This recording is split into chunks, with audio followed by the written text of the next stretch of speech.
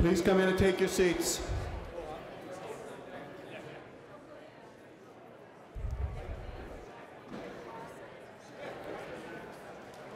Accompanying us on the Star-Spangled Banner this evening is Mr.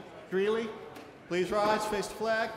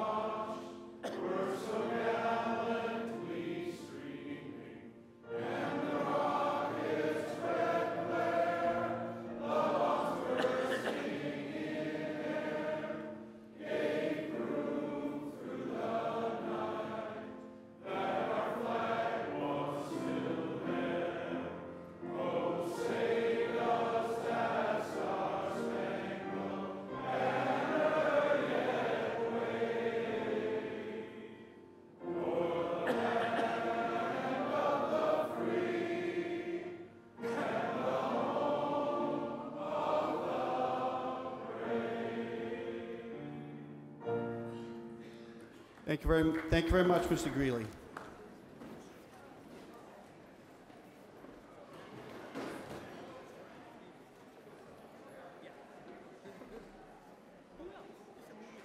Good evening. Welcome to our second night. This evening we're going to have some precinct meetings.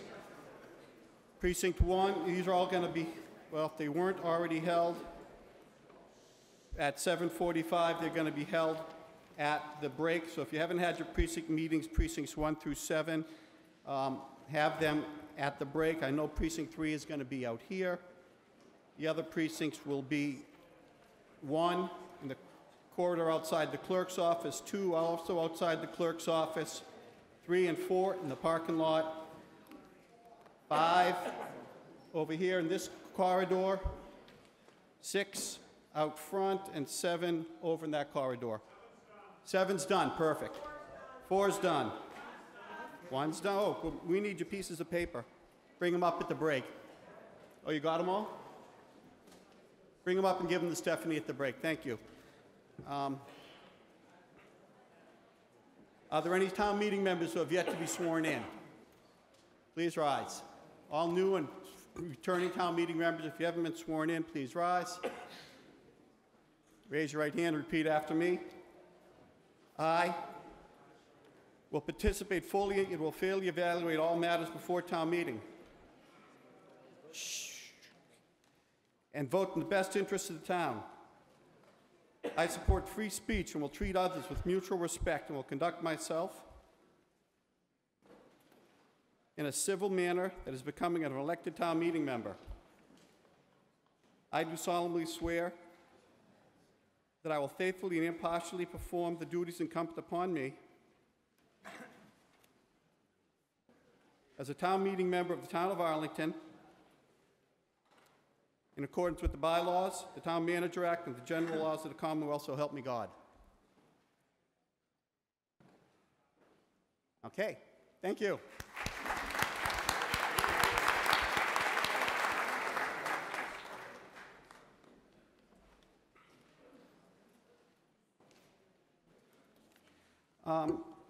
Monday night we did pretty good. But considering what our oath of office, conduct myself in a civil manner that is becoming of an elected town official. Parts of last Monday's debate, and one of our members in particular, in my opinion, went beyond the civility pledge that we all take. I asked a particular member on 3 occasions to cease, but he didn't.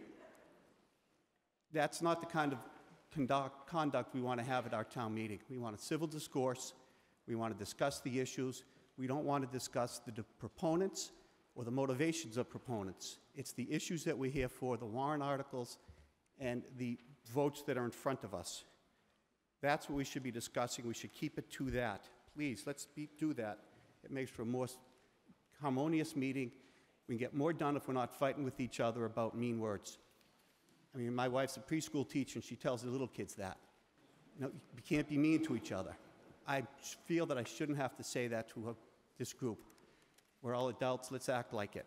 And let's keep on scope. There's another member who I know about his cookie eating habits. I really don't need to know about someone's cookie eating habits. It's not germane to the issue. We have several articles this time that are going to have some debate in them, and we can move through them if people keep to scope. So please, let's try and focus on those two things. The other thing I want to mention is we did have some clicker usage issues. So I'm trying to get better. I'm going to explain what we're going to do. Before each vote, I'm going to ask if you all understand. If you don't, let me know. I'm going to say 1 is yes, 2 is no. Are you ready to vote? That will cue the clock to start. I'll say vote. So you can see, I made a little slide. 1 is yes, 2 is no, 3 is abstain. When you press your button, you should get a reply in your window, yes vote received, no vote received. If you don't, press it again. You will get the response. Don't keep pressing buttons if you're happy with your vote. One of the members, one of the issues was he didn't understand and he pressed the delete button. Well, we don't use those buttons. We only use 1, 2, and 3. All the other buttons are non-functional. So if you want to undo a vote, you don't press delete, you just press the vote you want. That's about all I have to say. Mr. Greeley?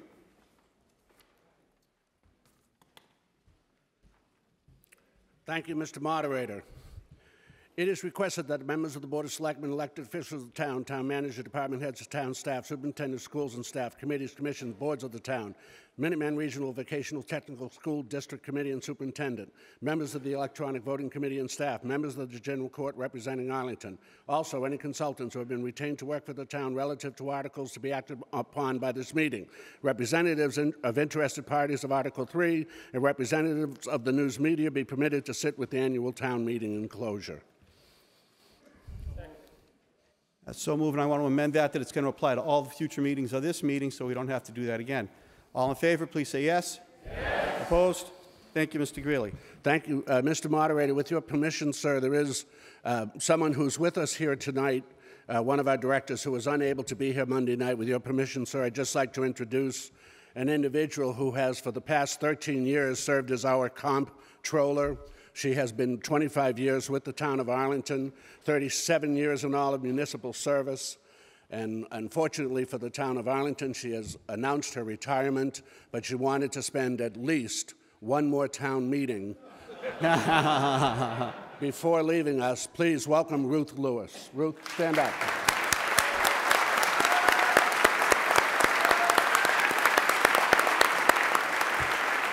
Thank you, Ruth.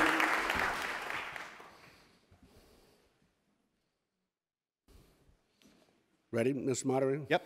It is moved that if all of the business of the meeting as set forth in the warrant for the annual town meeting is not disposed of at this session, when the meeting adjourns, it adjourns to Monday, May 4th, 2015 at 8 p.m.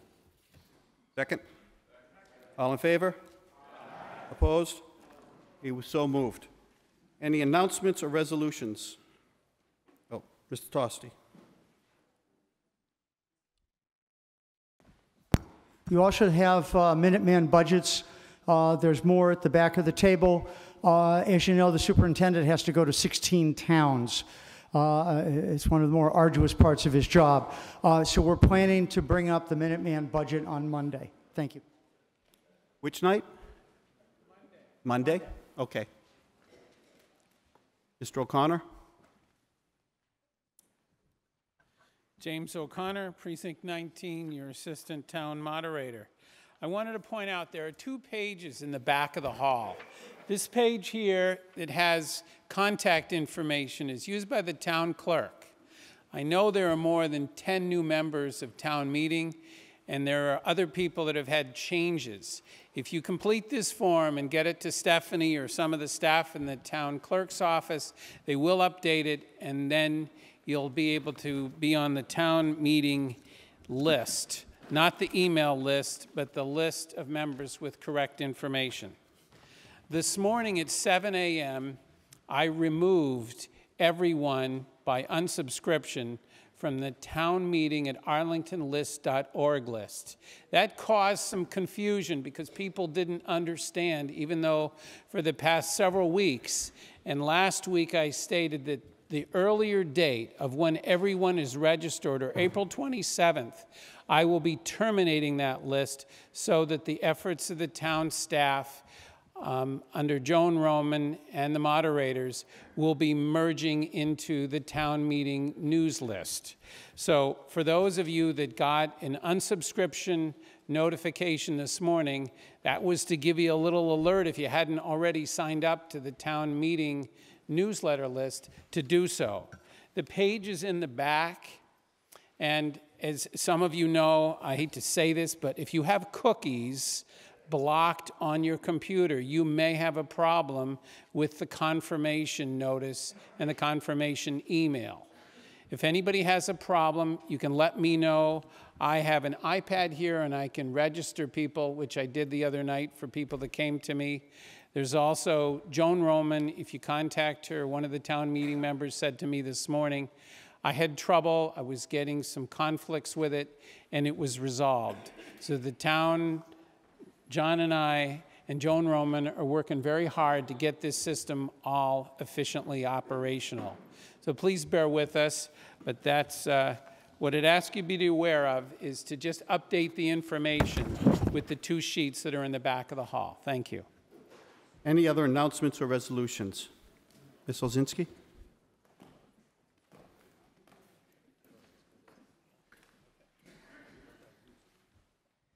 Angela Olszewski, Precinct 17 and Chair of ATED. We just wanted to let you know that we'll be opening the Visitor Information Center on Saturday for the season. The plan is to have it open Saturdays and Sundays, weather permitting. If you are interested in volunteering, you can see Ted Peluso or me here, or you can email us at arlingtonted@gmail.com. Announcements and resolutions, Mr. Jamieson. Gordon Jamieson, Precinct 12. Thank you, Mr. Moderator, and co-chair of the Recycling Committee. You should have all gotten the little doodad here in the back that Community Collection Day is the 9th. We hope to get out lots more information on the web. And as you saw beforehand, we'd all appreciate, as well as the staff that takes care of the room, if you leave it clean and recycle your goods afterwards. Thank you. Pam. Oh, the Arlington High tennis girls are outside selling cookies again at the break, before I forget to tell you. Kate Lucian, Precinct 20. Mr. Moderator, may I invite Arlington resident Maya Gins to speak about her townwide cleanup? Who? Arlington resident Maya Gins. What's he going to speak about? Her Arlington townwide cleanup event on May 9th. All right, yep.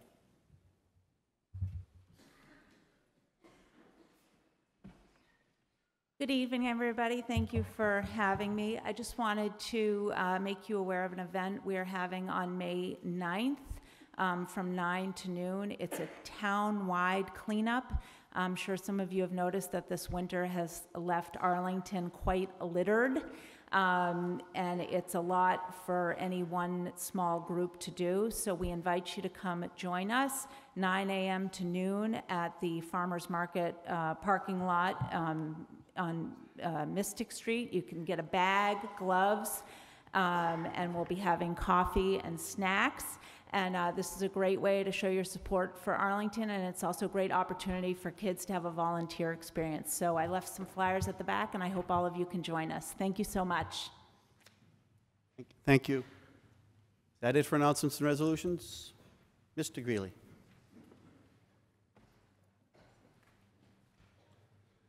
Thank you, Mr. Moderator. On Sunday, May 3rd, Arlington's Diversity Task Force of Vision 2020 and the Poly residents of Arlington will be holding a candlelight vigil to show support for those whose lives have been affected by the devastating earthquake.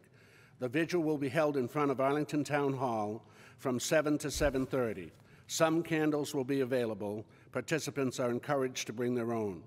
If you wish to donate to the relief effort, we will have a moment when you can donate via your smartphone or write a check to a recognized charity chosen by the Nepali residents. Thank you, sir.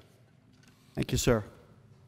That's it for announcements and resolutions, no more? Okay, any, Article 3, any reports of committees? Mr. Billifer.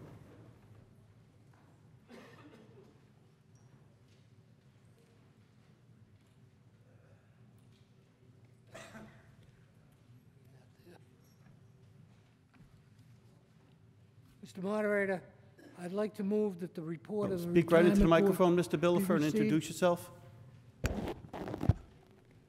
Mr. Moderator, I'd like to move that the report of the Retirement Board be received.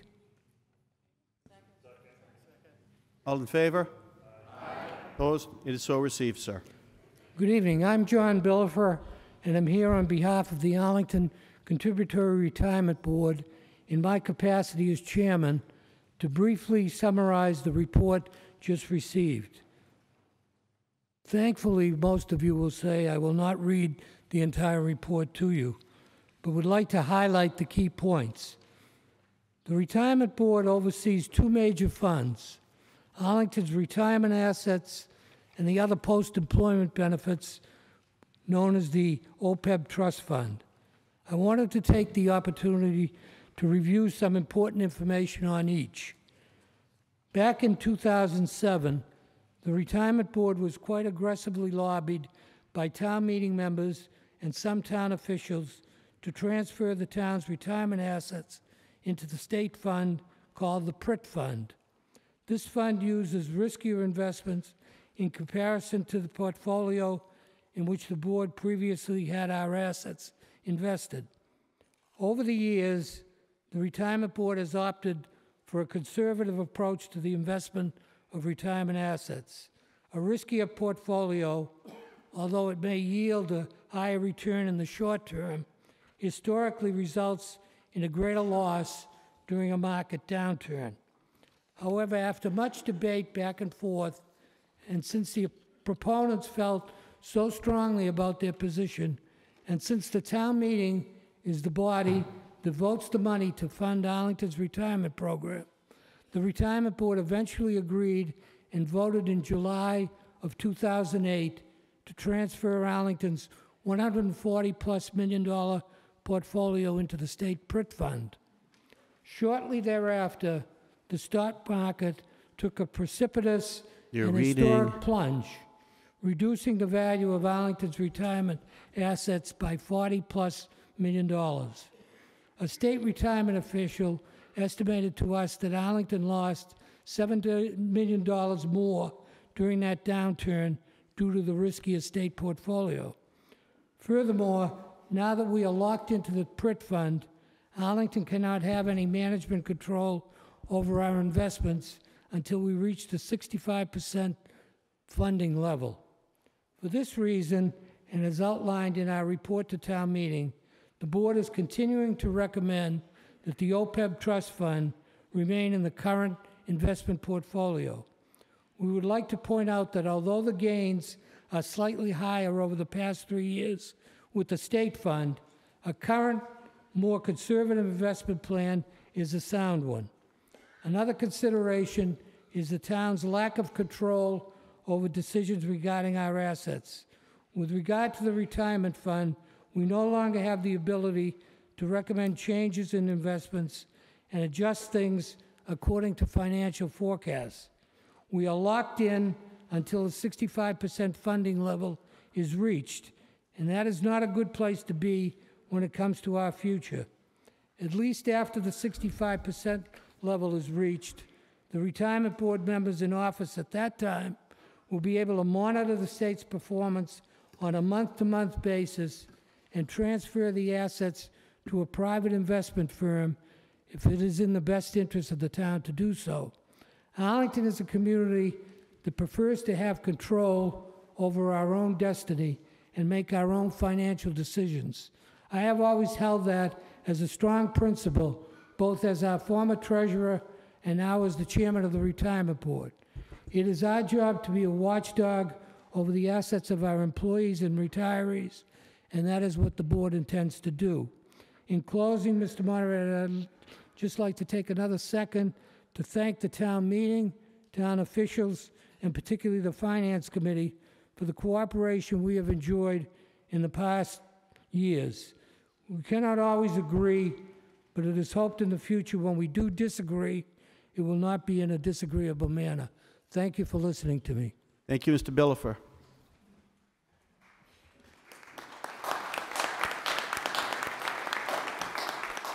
Mr. Schlickman.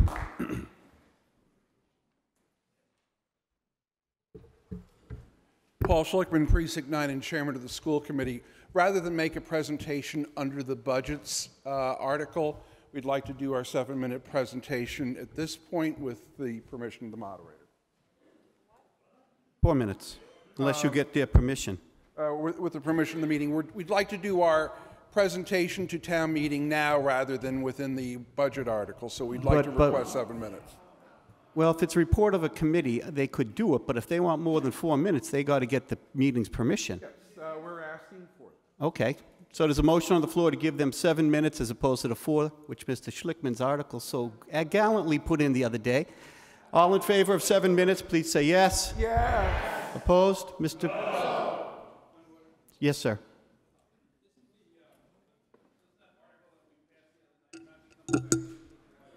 Yeah, but I, by fiat, gave us 4 minutes anyways. So the chair was unclear on the vote. Let's do it one more time. All in favor of 7 minutes, please say yes. Yes. Opposed? No. You have 4 minutes, sir. Very briefly, then, I want to introduce the members of the committee. Bill Hayner, Precinct 2, is Jennifer Seuss, Precinct 3, Cindy Starks, Precinct 8, Jeff Thielman, Precinct 12, and also Judson Pearson, Kersey, Allison Ampe. For the school department, our former members are in town meeting: Bill Carey, Patricia Warden, Liba Hyam, and Joseph Currow. Superintendent Bodie is here, Assistant Superintendent Chesson, and CFO Diane Johnson distributed the budget books to you with Julie Dunn Monday night, and I move acceptance. Receive. Thank All you. in favor of receiving the report of the school committee, please say yes. Yes. Opposed? It is so received. And Superintendent Bodie will give you some very brief highlights.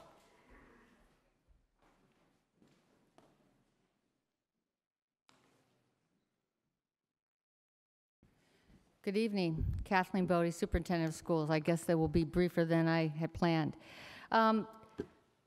This evening, I'm here to ask your support in the appropriation for the school budget, which will come up later in town meeting. But the reason we're having the report tonight, I'm asking your support for the recommendation of the Capital Committee for the funding of the Stratton renovations, which will provide parity with our other elementary schools, and also for the technology funding that they are recommending. All of the graphs but one you will find in your book, but I did want to have this opportunity to make a couple of comments.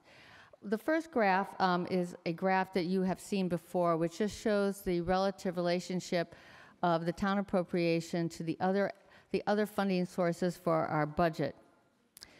One of the questions that we always want to ask, are we investing wisely in our schools, and what are the outcomes for that investment? And to address this question, it's often important to compare ourselves to other districts. In the Arlington's FY16 budget and financial plan, you will see a list of comparable communities known as the Town Managers 12.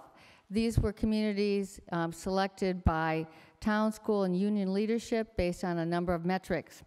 The first graph that you will see shows Arlington in terms of its per pupil expenditures as compared to 11 other communities.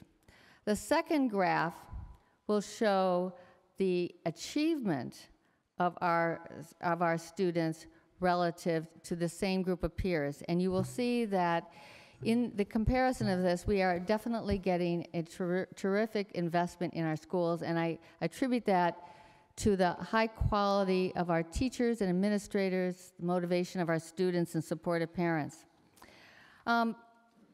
Partly because of our achievement results, enrollment is growing. In this next graph, you will see the trend that we have predicted. In the last 3 years, we have grown by over 450 students, which is equal to another school.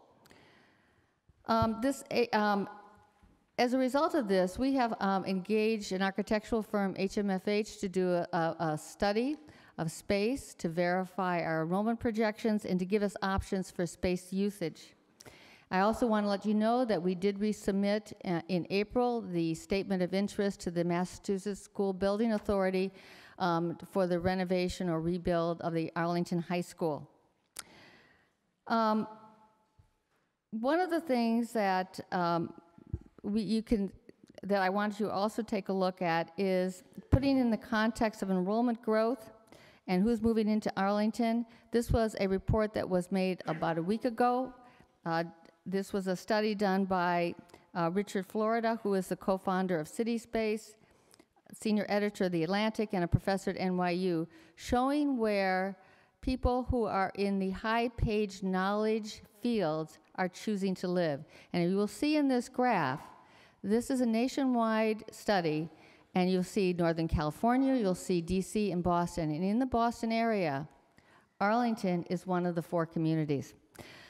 So I think this is, again, explains a lot why we're seeing this enrollment growth, and I will cut my remarks very short right now, and again, thank you for your continued support of the schools. Thank you very much, Dr. Bodie.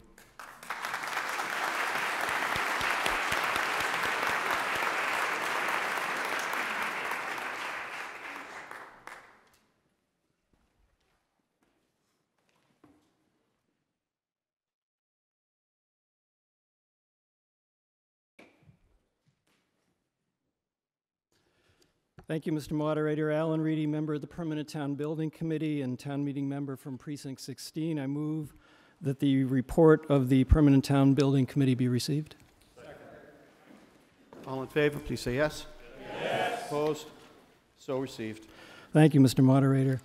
So I'm here to report on 2 significant projects that the committee has been working on this year, and then an upcoming one. And you should all have the report on your seats tonight. The first, the Central Fire Station, Phase 2, the interior renovation. This is following Phase 1, which focused on the exterior of the building. This renovation is to significantly upgrade and renovate the interior of the building. Since this building is a historic building, quite old, there were a number of conditions that were discovered over the course of the interior renovation that we had to deal with.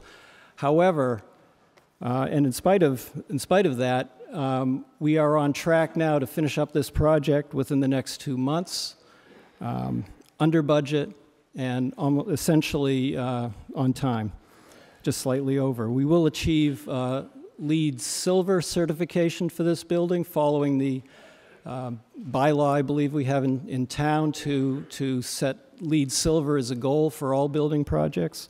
And it is possible that we actually will get the gold standard, which we're aiming to achieve. The second project, the Community Safety Building, Phase 2, which is the exterior renovation. For those of you who have been following this saga for the last couple of years, I'm very pleased to tell you that we're down to the very last items that need to be cleaned up on this project, and we're fully confident that this will be brought to a close in the very near future, and that there is no change in the requested funding for this project from what we presented to you last year, just over $3.2 million.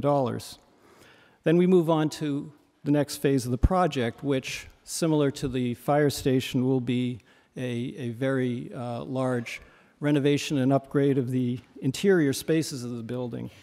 Again, we shoot, as we do for all of our projects, for LEED Silver. The construction bids were received today, and we've just taken a quick look at them, and we feel very confident that we'll be able to conduct this project within the budget that was established for it. And under Article 24, which I believe will be taken out of order tonight, we do seek the construction funding for this project. We hope to start July and then finish the project in just over a year afterwards. And I'd like to just stop right now and make a few acknowledgments on behalf of the committee.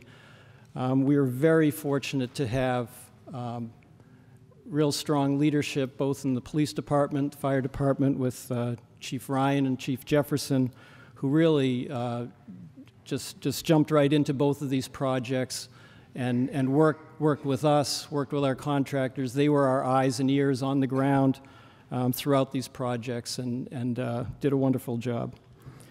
The last project I'd like to mention is the upcoming Stratton School renovation, which Superintendent Bodie just noted. This will be a renovation of the interior, but also, even more significantly, building systems, accessibility of this school, so that the Stratton School, when this is done, the last of the elementary schools that we committed to quite a while ago, that we will have a consistent level of form and function with the other elementary schools. And we will be requesting design funding for this under Article 24 as well. Just one more second of your time, please. I'd like to acknowledge the members of the Permanent Town Building Committee, many of whom are in the hall tonight. Adam Chapdelaine, the town manager. John Cole, unfortunately, was not able to be here tonight. He's our chairman. Bill Hayner from the school committee. Chief Jefferson. John Marr, who has brought a wealth of experience and skill to the committee since he joined it. Mark Miano, who's the facilities manager for the town, and Suzanne Robinson, who keeps us honest with all of our work around LEED and sustainability. Thank you. Thank you, sir. Thank your committee.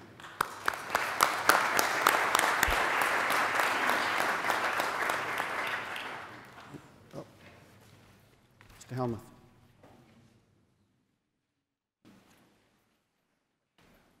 Thank you, Mr. Moderator. Eric Helmuth, Precinct 12, and Chair of the Electronic Voting Study Committee. Before I give the very brief report of the committee, I would like, with the moderator's permission, to expand on a couple of instruction points. Sure. So, on your handsets, if you press a button now, it will say received. That's not a vote. When voting is open, it has to say yes received or no received. Look for that. I know the moderator said that, but the point I wanted to make is that you can, when the voting's not open and valid, it can say received, but that's not happening. So I think that happened a couple of times Monday. So make sure that you see the yes or no, and press it again if you don't. It can take a couple of seconds, but that should clear up any difficulties. The second thing is just a reminder to please return your handsets at the bins at the close of the meeting. And finally, if you have a problem with your handset, if you think that something went wrong with the vote, don't touch any buttons and bring it over to the table. We'll look at the display and we can tell a couple of things from that. So thank you. All right, so now for the report. It's very brief. The Electronic Voting Study Committee was created in 2012 to study and make recommendations about electronic voting regarding the adoption thereof to town meeting. We studied it. We recommended you adopt it. You adopted it. We hope you like it. And we're done. The committee and the moderator believe that any remaining tasks for continuing to study and evaluate and assist with the operation of electronic voting can be handled by the town manager's office, other town employees, volunteers that the moderator may choose to appoint, such as myself this evening, to assist with the voting, and also, importantly, to the Town Meeting Procedures Committee. So therefore, upon the unanimous vote of this committee, and I'd like to quickly name them and thank them for their years of hard work, Moderator John Leone, Adam Auster, Secretary Wes Beal, Rolly Chappett, Steve Storch, and Chris Moore. I move that the Electronic Voting Study Committee be dissolved at the conclusion of Annual Town Meeting 2015. All in favor? Aye. Opposed? Finally, Mr. It will Moderator, be dissolved upon the dissolution of this meeting. Can we do our test vote this evening? We can. Thank you. Thank you all very much. So, Mr. Renaud.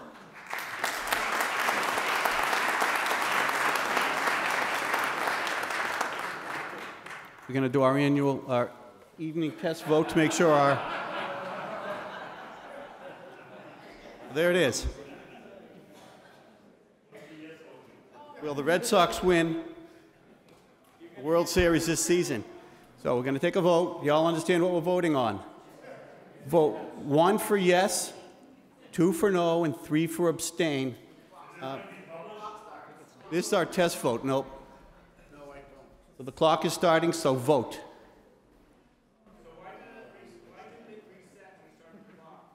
Who? It should, if you press your 1 or 2 now, it will. I got a yes received. I don't control that clock, the computer does.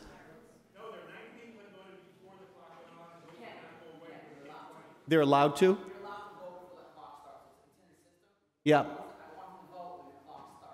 Okay, so Mr. Renaud, our expert, says it'll start collecting your votes and tabulating them before I say go. But don't bet on it. Wait till the clock starts before you vote. Okay, let's have our tally, Mr. Renaud.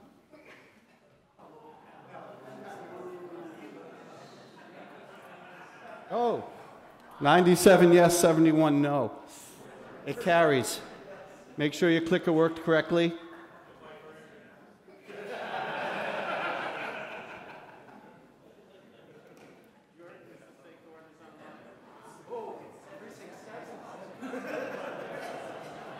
Look at 7. Oh my gosh.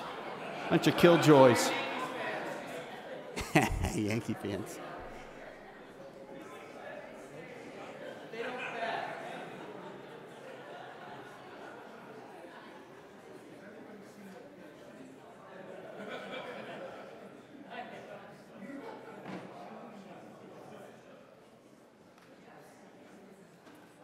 Okay, everybody's vote appeared to be right. If so, we're going to move on. Mr. Tosti. Thank you. I move that Article 3 be laid upon the table. All in favor of laying 3 upon the table, please say yes. Yes. Opposed? Article 3 is the table. That brings us back to Article 11. Over the last 2 days, there's been some talk of a grand compromise among Mr. Deist, Mr. Hayner, and Mr. Warden to consolidate their 3 close but divergent articles. On your seats, you will find one which will get introduced.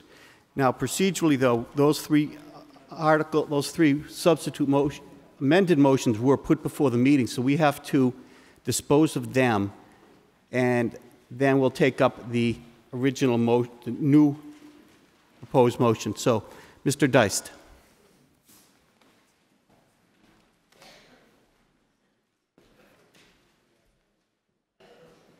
John Deist, Precinct 13. I move leave to withdraw my motion.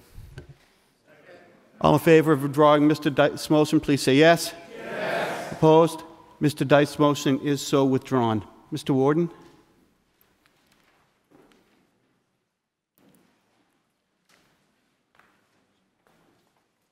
Thank you, Mr. Moderator. John Warden, Precinct 8. I ask leave of the meeting to withdraw my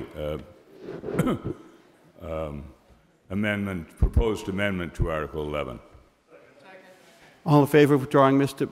Warden's proposed amendment to Article 11, please say yes. Yes. Opposed? Mr. Warden's amendment is so withdrawn. Mr. Hayner.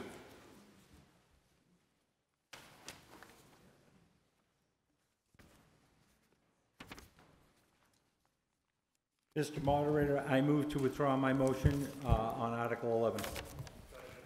We have a motion to withdraw Mr. Hayner's motion on Article 11. All in favor, please say yes. Yes. Opposed? Mr. Hayner's motion is withdrawn. Mr. Moderator, I move the following amendment. We, William Hayner, John L. Warden, and John Deist, do hereby make the following amendment. In the last sentence of Section 1A, the following words to Article 11 be deleted.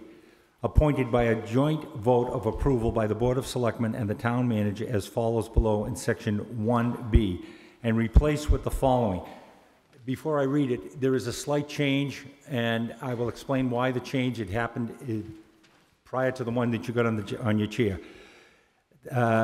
Be replaced with the following. Appointed by an appointing committee of 5 members composed of the Town Manager, the Moderator, the Chair of the Board of Selectmen, the Chair of the Finance Committee, and the Chair of the Capital Planning Committee, and or their designee. The Section 1 be deleted in its entirety. The Section 1C be reorganized as Section 1B. That Section 1D be reorganized as Section 1C.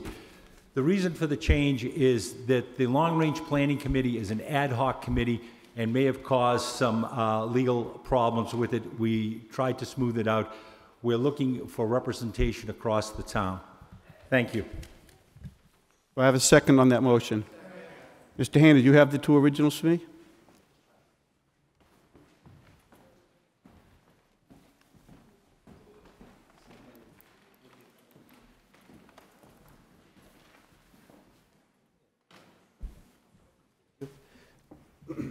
Okay, Mr. Rearig.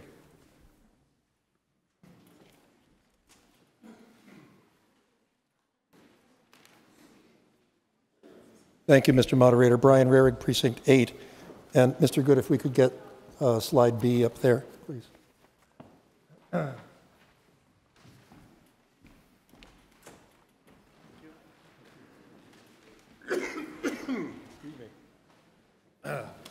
Forgive me, everyone. I rise in support of the Selectmen's main motion.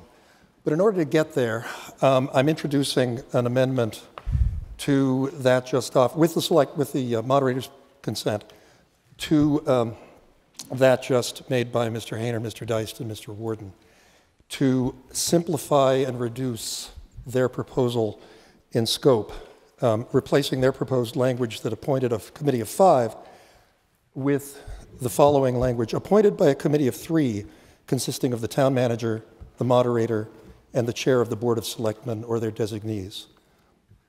If I could get a second on that. Thank you. I'm making this amendment to their motion in the event that the meeting feels that it needs to move toward this model that includes the moderator in this appointment authority. I urge you, and I will urge you at the end, to support my amendment and then vote down the amended motion by Mr. Hayner, Deist, and Warden. So, in support of the Selectmen's main motion, we got tangled up on Monday night. We took very little time to consider what CPA actually means, why we're creating this committee, and what its mission actually is. By supporting CPA, the voters adopted the legislation that calls for creation of both a committee and a funding stream. The committee's charge is to, quote, study the needs, possibilities, and resources of the city or town regarding community preservation. That's a ground-up process through a series of required steps, doing outreach and public hearings and getting input from residents on the elements of the town's physical heritage that are valued by the community and how they can be enhanced and preserved for future generations. It creates an initial plan and each year presents recommendations for specific projects to town meeting. So the committee's charge is to bring forward community needs and desires in the focus areas of CPA: historic preservation, open space and recreation, and affordable housing. Some of those projects will be already planned and vetted by the capital planning process, as you will have already heard in last year's discussion and will hear again under the capital plan, where CPA can provide relief to the capital plan with leveraged funding. Some will be projects percolating up from the community, expressing the unmet needs and opportunities in preserving our historic assets and increasing the affordability of our housing stock. Attracting, evaluating, and nurturing those projects calls for a committee of energetic, engaged, creative, and passionate citizens. For that reason, the Selectmen have proposed expanding the required 5-person committee to the maximum of 9, with 4 at-large members appointed by the Selectmen and manager together. We've heard proposals to shift those appointments elsewhere. I believe they belong with the manager and Selectmen for 3 reasons. First, because the manager is best equipped to do the outreach needed to attract a wide spectrum of applicants. Second, because it is the most transparent appointment process available to us. The entire board and the manager will debate and vote on the appointments in public televised session. And third, because an open and unified appointment process can best create a balanced, coherent committee that broadly represents the community and offers needed skills and experience. Now, why not some of the other nominating entities were suggested? Consider the moderator. With all due respect, he speaks for town meeting, but the Community Preservation Committee is not a committee of town meeting like, for example, FinCom and Capital Planning. It's a separate entity like many other boards and commissions of the town, which are traditionally, and in almost all cases, appointed by the executive, that is, the manager and the Board of Selectmen. The Finance Committee is yet another step removed from the voters. It is itself an appointed body. Appointment by FinCom or its chair would have holders of appointed positions appointing other appointed positions. Some have suggested that the committee needs financial skills. It will have plenty. The Selectmen's proposed bylaw asks both the Finance Committee and the Capital Planning Committee to appoint designated liaisons to community preservation. Those FinCom and Capital Planning members will be in the room, available to advise and coordinate with the entire process of formulating community preservation recommendations to town meeting. In the end, please remember that all projects recommended for community preservation funding will be worked through with Capital Planning and submitted to FinCom for its evaluation before being presented to town meeting. The Community Preservation Committee can't spend a dime without this meeting approving it. So let's set the Community Preservation Committee up for success by encouraging the broadest possible participation with the most open, transparent, and inclusive appointment process we have available to us. Please let the manager and selectmen do their jobs. Please reject the proposed amendment of Mr. Hayner, Worden, and Deist, and whether or not you modify it with my proposal. And please support the selectmen's main motion. Thank you very much. Thank you, sir. Schlickman, you were next on the list. Mr. Schlickman passes. Mr. Jameson?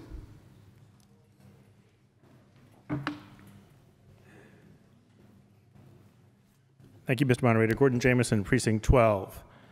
So we now have committees of 6, 5, and 3 as potential options for the control part here.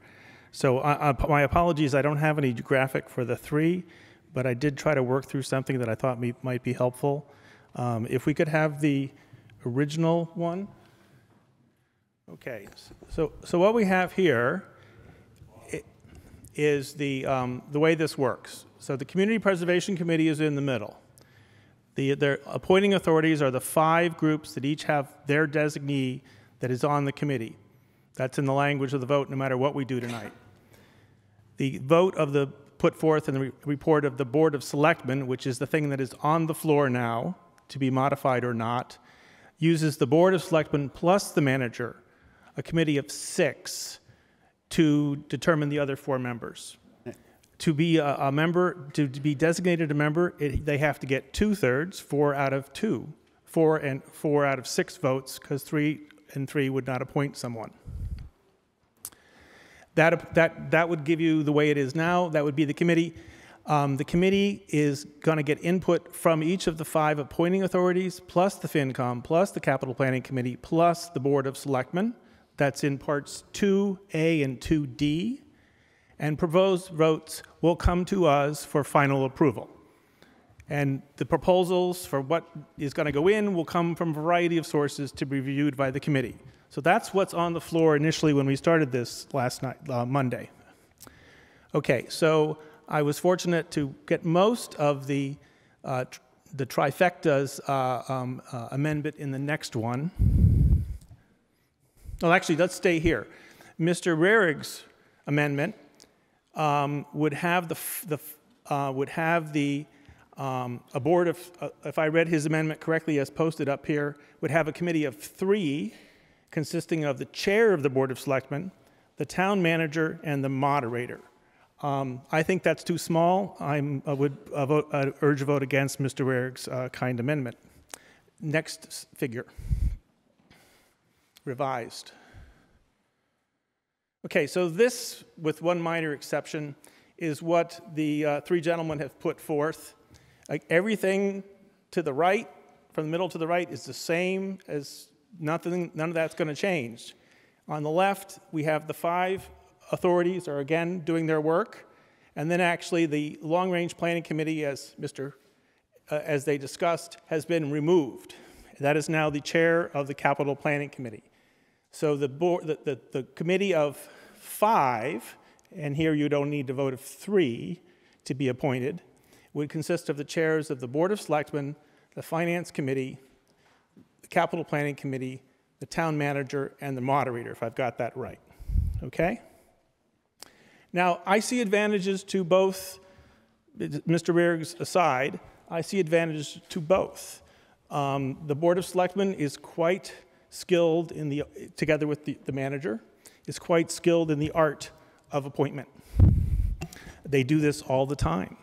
I think together they would, and having 5 members of the Board of Selectmen, I think gives a much broader thing. So I tend to be in favor of the original vote from the Board of Selectmen, which, as Ms. Stamps noted, is the way most towns run their appointment process. So let's go back, but this one here, if you like the fact that the moderator's in, I want to remind you that in general, we get down in this nitty-gritty as a body when it is a committee of town meeting. This is not a committee of town meeting. So that's why I tend to favor the vote as put forth by the selectmen, I guess. But it's up to you to make your decision. Hopefully that's proven helpful. Thank you, Mr. Moderator. Thank you, sir. Stephen Harrington. Ms. Annie LaCourte. Yep.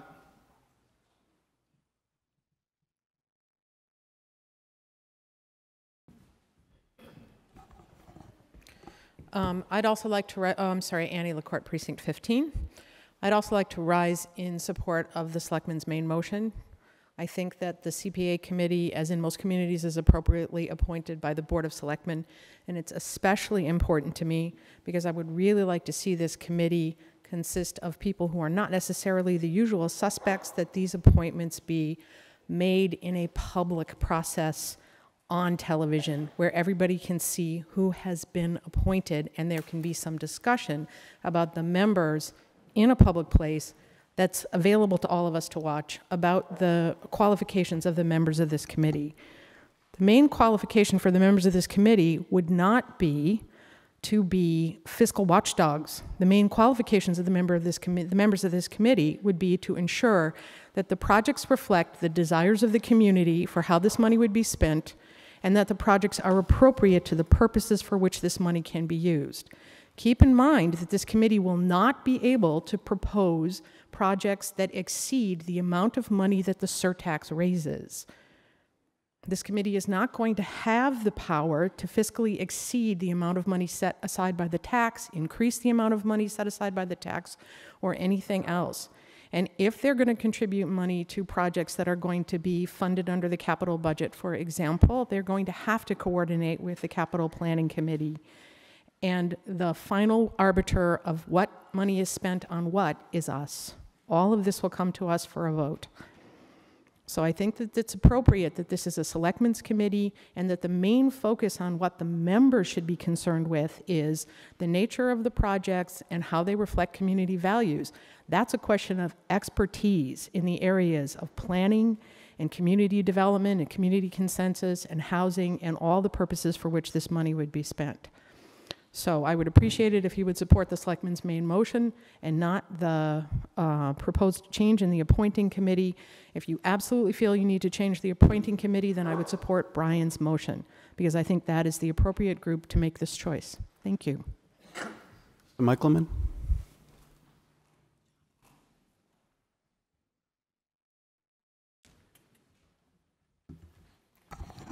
Thank you, Mr. Moderator. Tom Michaelman, Precinct 7. As I am a new town meeting member, I want to provide a little background about myself that is relevant to the recommendation of this article. I worked in Arlington for about 10 years through the end of 2013 and was a resident in the mid-'80s, and I've only recently moved back to Arlington. I was a resident of Acton for about 20 years, and was and am still president of the Friends of the Bruce Freeman Rail Trail, the proposed and partially built 25-mile Lowell to Framingham analog to the Minuteman Bikeway. As a citizen of a town with a CPA for many years, via my rail trail capacity, I have had the opportunity to be involved in CPA proposals in Acton, Carlisle, Concord, Sudbury, and Westford. In all cases, coordination with town staff and the town manager was hugely important. In all cases, the proposals were closely vetted because they dealt with spending from the fixed CPA budget, and spending money on one proposal meant not spending money on another proposal, or hoarding funds for future planned expenditures. In all cases, proposals were vetted by the CPC to the appropriate boards. In considering what would be best for Arlington, let's consider what the CPA is supposed to do. It is really a segregated bucket of funds partially funded from the state coffers, set aside for specific purposes, that is not beholden to year-to-year vagaries and pressure of town budgeting. A town cannot claw back the CPA funds into the general budget if the general budget has a shortfall. The original warrant article proposed by the selectmen has the Board of Selectmen in coordination with the town manager choosing all 4 at-large CPC members. It provides, and still provides, plenty of opportunity for vetting, feedback, and liaisons with all relevant committees on the proposed projects. And of course, the ultimate decision whether to approve a project lies with an up or down vote of town meeting. The current proposed amendment, or the one, not Mr. Eric's, the original one by the trifecta, the current proposed amendment has the appointing committee of 5, relegates the Board of Selectmen to just 1 of 5 votes. The amendment proposes an appointing committee, including, you've already heard it, Chair of Board of Selectmen, Town Manager, Town Moderator, Chair of Finance Committee, and the Chair of the Capital Planning Committee. On consideration, I don't want appointed members of other committees setting the agenda for the new committee by having the power to pick its members. Of course, the CPA fund should be invested in projects in coordination and vetted by other committees. And as the unamended warrant article, it would. But it should not be constrained by the Finance Committee, nor the Long Range, now the Capital Planning Committee, visions for the town. I don't like the idea of an unelected committee members controlling another committee. Each committee should be a separate entity. I also prefer that the town moderator not be included in the appointing committee, as the town manager and Board of Selectmen are dealing with issues relevant to the CPA projects on a daily basis in running the town, which is separate from running town meeting, though I am much more comfortable with the elected town moderator being part of the appointing committee than members of other committees. In summary, I ask you to reject the amendment to Article 11 and vote for the original warrant article unamended. Thank you for your time and attention. Thank you, sir. The woman down here in the middle. Yes. No, right there. She's standing up. She's up.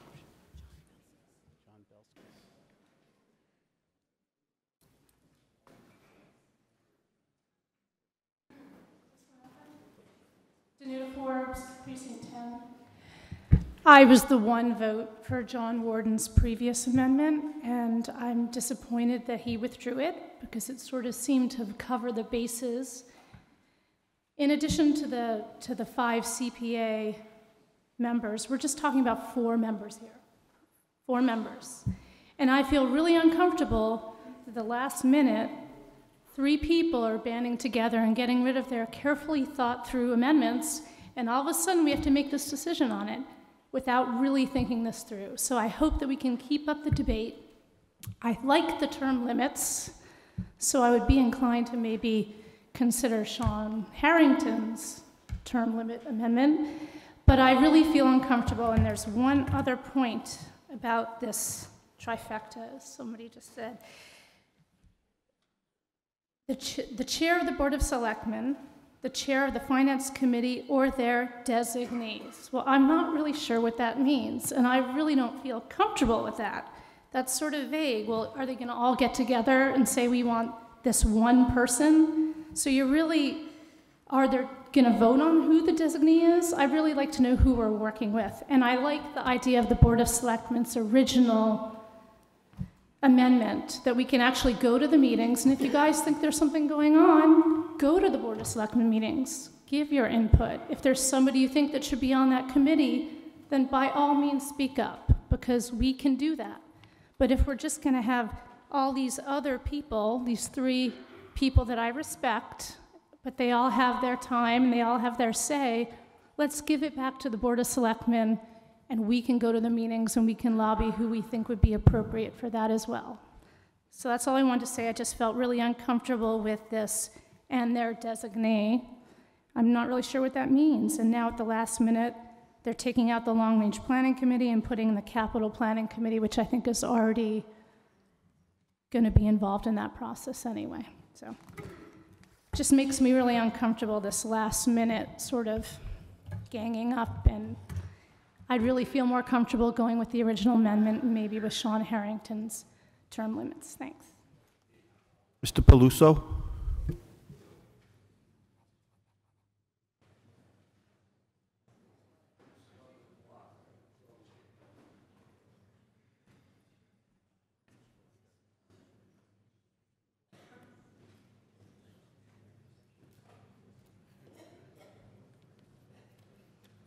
Ted Peluso from Precinct 6?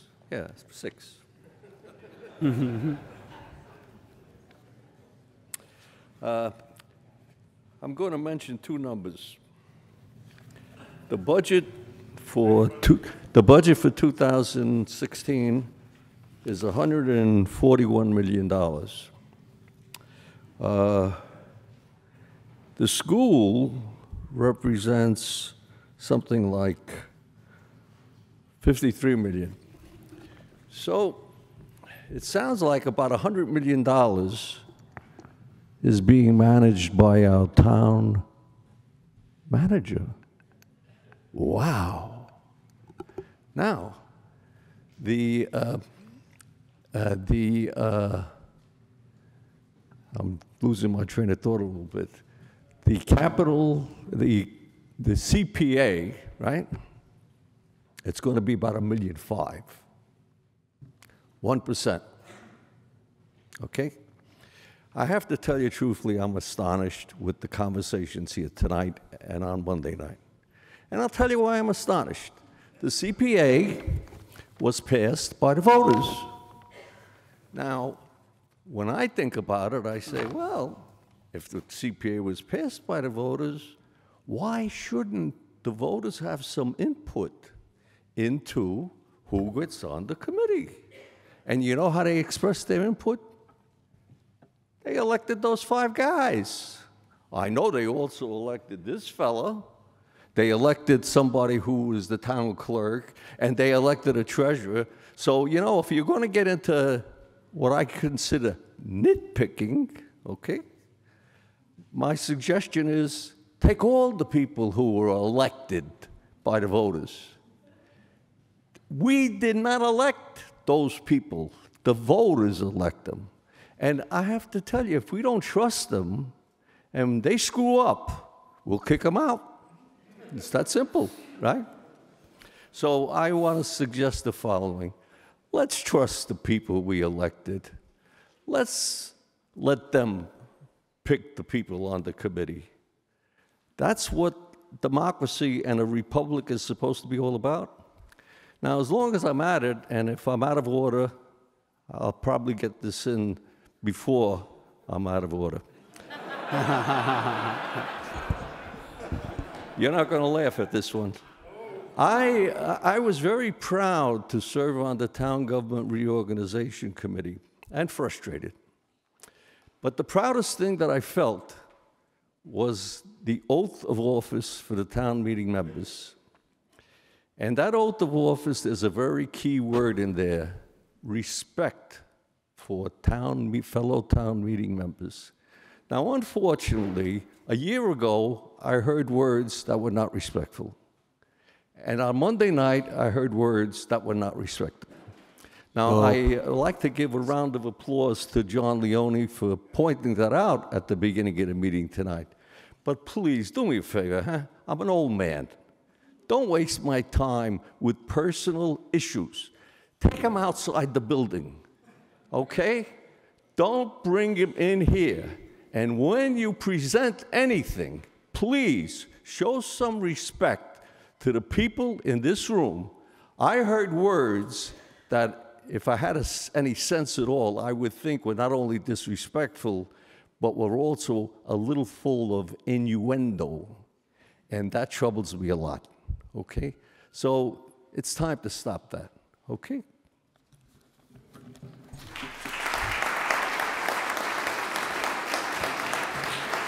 Thank you, Mr. Peluso. Mr. Coro, you were next on the list.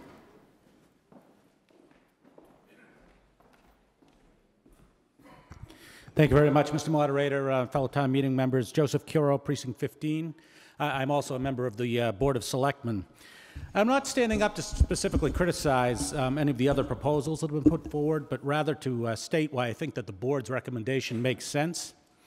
You know, one of the things that was said the other night, it was suggested that the Board of Selectmen is a bunch of glorified ribbon cutters and that our, you know, we're not sufficiently involved in the fiscal management of the town to be qualified to handle these, this appointment task.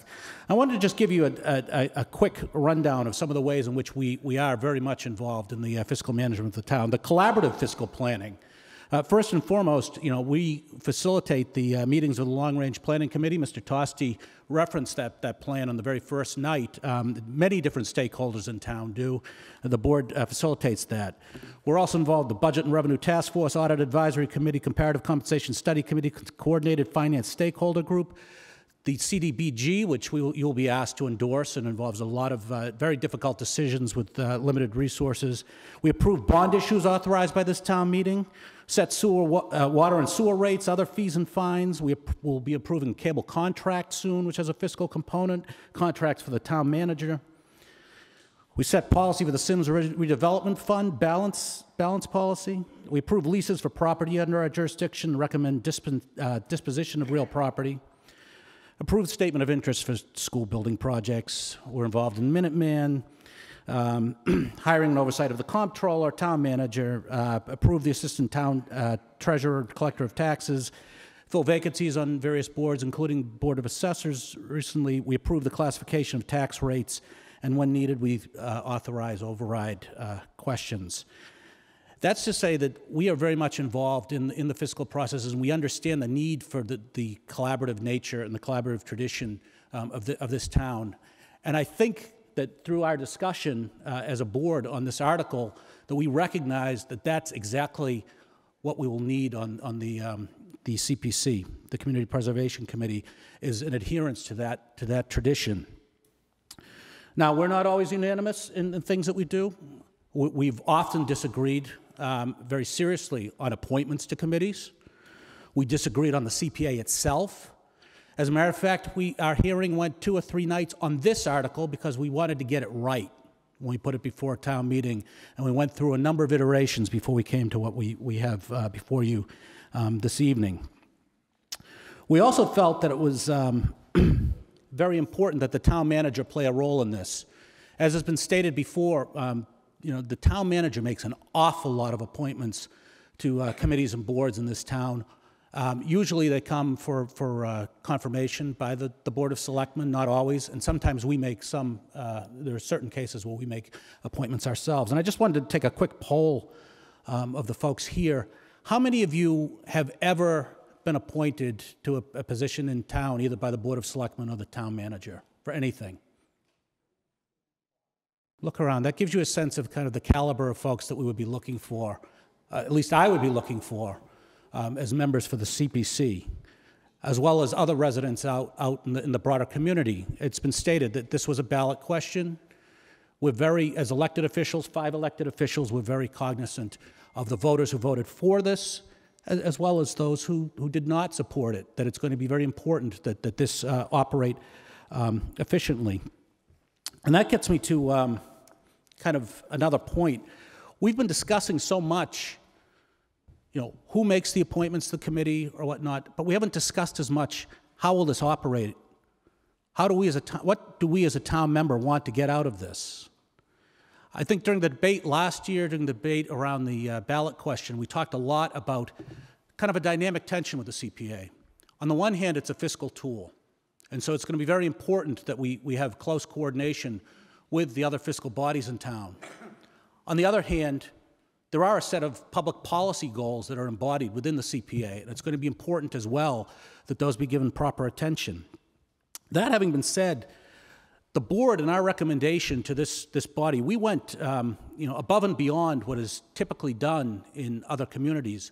We specifically spelled out, first of all, I should say, we didn't set aside any carve-outs for any specific boards or committees, including ourselves. We want the 4 at-large members to be drawn from the broader community, the broadest possible pool. But we did specifically call out that there would be a liaison function for a member of our board, for a member of the Finance Committee, for a member of the Capital Planning Committee. That's very important. And we went beyond that. In the recommendation you have before you, there's a specific requirement that before the Community Preservation Committee comes to town meeting, which has the final say on any of the recommendations, they must present to the Board of Selectmen, the Finance Committee, and to the Capital Planning Committee for feedback. They must do that, and we felt very strongly about that aspect of it. Given that nobody has sought to amend that part of the board's recommendation, I'm going to gather that there's broad agreement on that necessity, no matter how we come down on the appointing authority itself. The last thing I wanted to note is we felt strongly about keeping the town manager in there as well, and acting as a partner with us, one of the six to vote on appointments. I mean, the budget that we vote on here, as Mr. Peluso noted, a large part of that budget, that originates as the town manager's budget. It's vetted by the Finance Committee. That is the town manager's budget when it's initially developed, and it's administered by the town manager. It's important, and he'll be responsible for administering whatever projects we approve through the CPC. So it is important that he be part of that process as well. So with that, I would just respectfully request that you please, reject the amendments that have been put forward and support the Selectmen's motion. Thank you. Thank you, sir. Mr. Ruderman?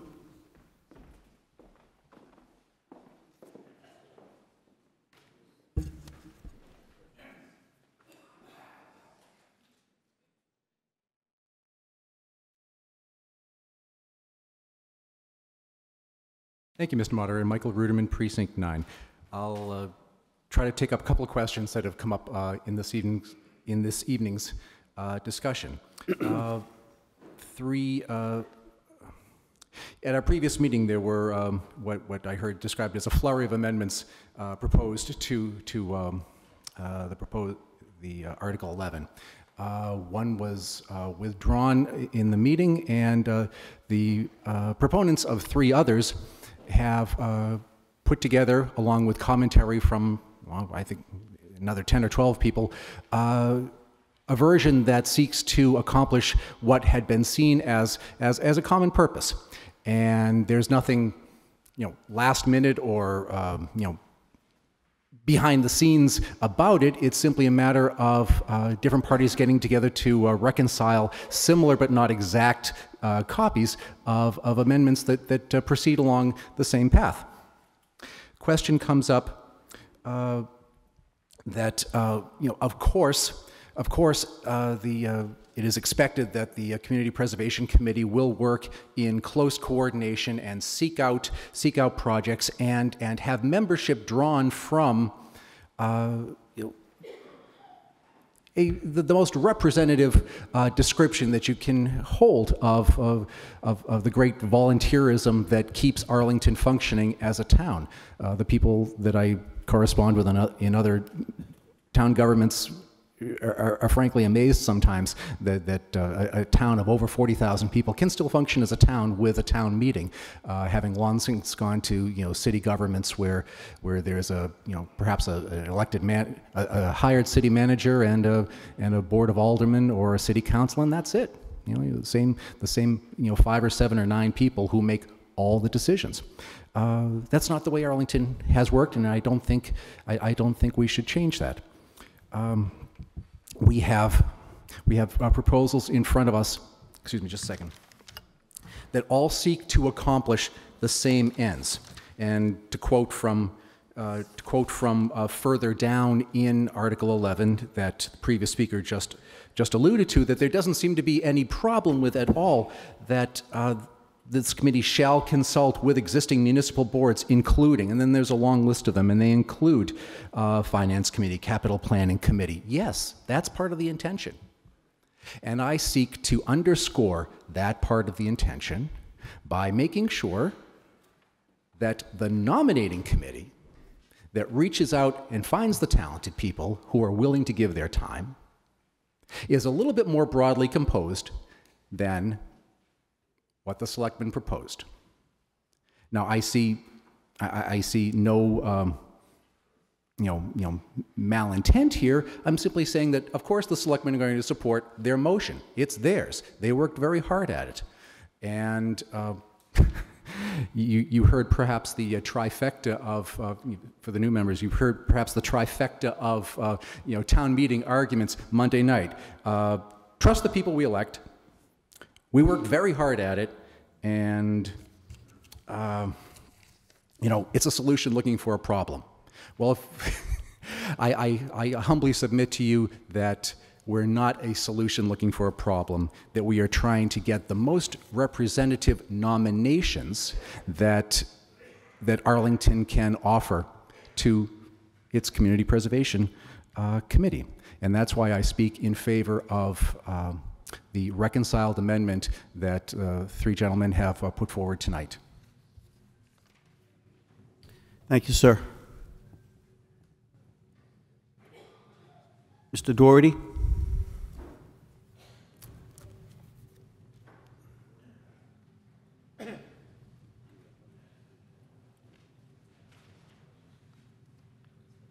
Leo Doherty, Precinct 19. Can we move this question, please? On all matters before... And all items under this article. Good. We have a motion to terminate debate on all matters under this article. It has been seconded.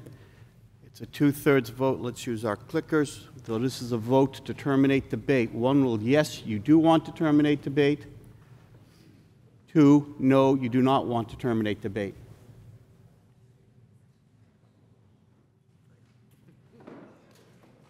I'm waiting for Mr.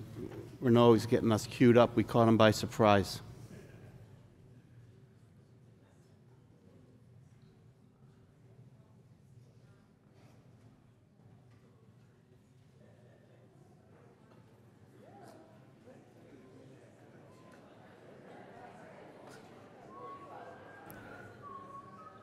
Pressure's on, Mike.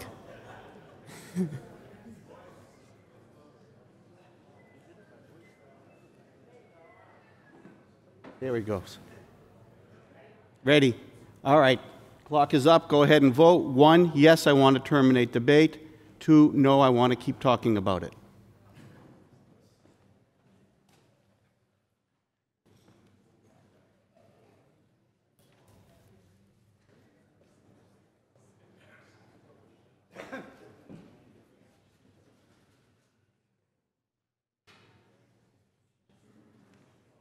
Okay, time's up. And, well, let's get a tally first. We don't need that, remember? Let's just go right to the tally. All right. 197 yes, 27 no. It does pass. Debate is terminated. Yes, sir. 179. What did I say? I have dyslexia, sorry. No, really, I mixed numbers up. 179 yes. So debate's terminated. It's a couple minutes to 9:30. Do you want to take the break and then vote on all this stuff? That's why I'm asking. Well, what do you want to vote now? Okay, we're going to vote now. So, we have 3 amendments to the main motion. We're going to vote Mr. Sean Harrington's last, so put that one aside for now. We have the Hayner Warden Deist motion, and we have Mr. Rearig's motion. First, we're going to vote on Mr. Rearig's motion to say if you want a 3-person committee, you would vote for that. If you don't want Brian's and you want the 5-person committee, you'll vote for Bill, John, and John's. If you don't want that, then you'll vote for the selectmen's. So first we're going to vote on Mr. Rearig's, which will appoint a committee consisting of the town manager, the moderator, or the board of selectmen. It will amend the main motion. All right, is that? Sir. Yeah. It substitutes. No, if they vote yes on this, that substitutes the language in Hayner, Warden. Yes, if they vote yes on this, it's going to substitute in place of the 5 people. And then we're going to vote on that as amended. Then we're going to vote on the big one. It's confusing any way we're going to do it. Yes, sir. His is amendment to your motion. That's the way I'm reading it.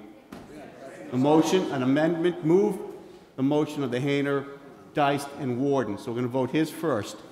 So if you vote for Brian Rearig's motion, it changes the wording in the Hayner motion. Then we're going to vote on the Hayner motion as amended by Brian Rearig's motion. They just have to wait till we get there. And they have to vote no on the Warden Hayner motion. I'll explain it as we go. So the first vote, and you all queued up, so don't do anything yet.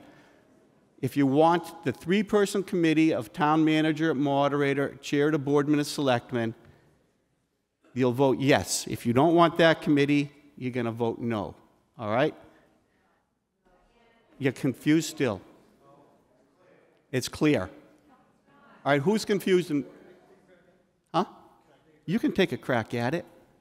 I thought I made it pretty clear. Doug Heim, Town Council. Brian's motion, Mr. Rearig's motion, is to amend the amendment. Okay? So if you're in favor of Mr. Ward, Mr. Hayner, and Mr. Deist's motion, you don't want to vote for Brian's motion. Okay?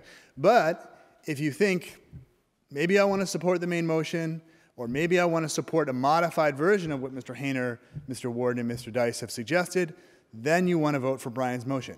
We will then decide, after that's been resolved, whether or not the actual amendment to the original motion is going to happen or not. But right now, you're just voting on, should we amend the amendment to scale back what Mr. Hayner, Mr. Warden, and Mr. Deist have suggested. Does that make sense? Okay. What he said. All right, you ready? Ready, Mike? Okay, go ahead and vote.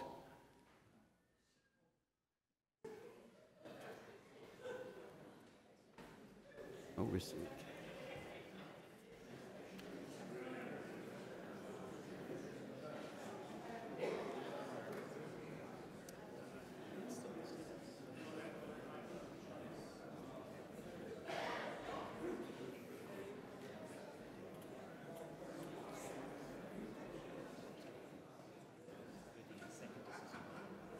Okay, so it's 75 in the affirmative, 132 in the negative. Mr. Rearig's motion amendment is defeated. That now brings us to Mr. Hayner, Mr. Warden, and Mr. Deist's motion. If you like the committee that the 3 of them have proposed, you'll vote yes. If you don't want to have that committee, you'll vote no. And the option for no is? 2. The option for 1 is yes. The option for 2 is no. You defeat the motion, and you're back to the selectmen's motion. You're confusing it. Stop. Stop. If you want this committee, you will vote yes. If you don't want this committee, you will vote no. That leaves us with the recommended vote of the Board of Selectmen as our only option. So if you want this committee, Hayner, Deist, Warden, you'll vote yes. No, you don't want it. 1 is yes, 2 is no. You ready, Mr. Renaud? Ready, go, vote.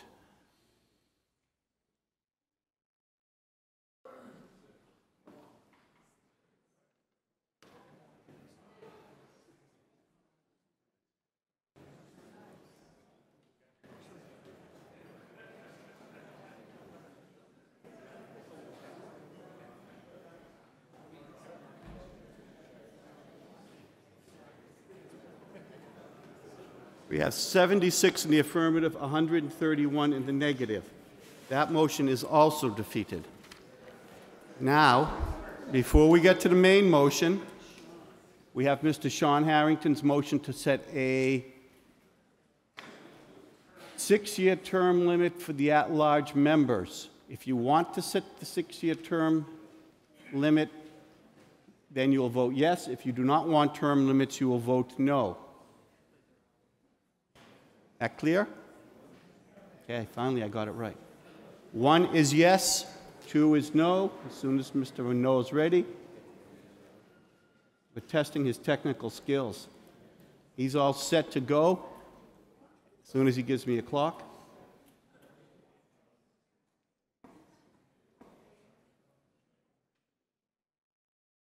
Okay, it's time to vote.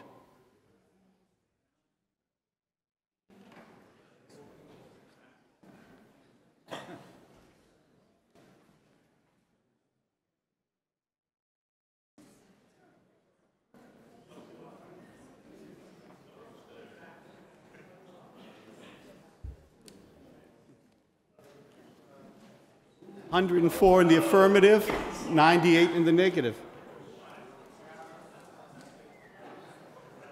That passes. So, wait, one more vote to go. We now have the recommended vote of the Board of Selectmen to establish the Community Preservation Committee as amended by the term limits of Mr. Harrington. If you want to go with that recommendation, you'll vote 1 for yes and 2 for no. Sir.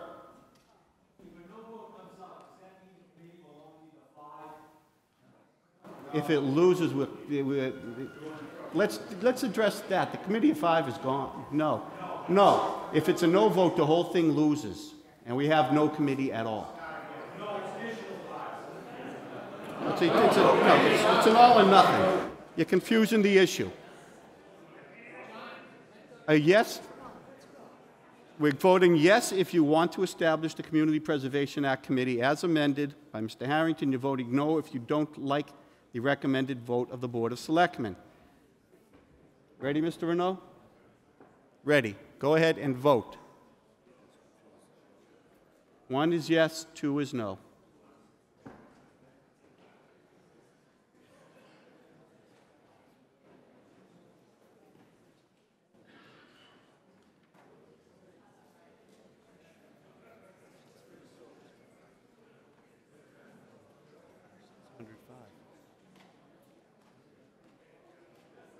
We have 159 in the affirmative, 48 in the negative. The motion passes.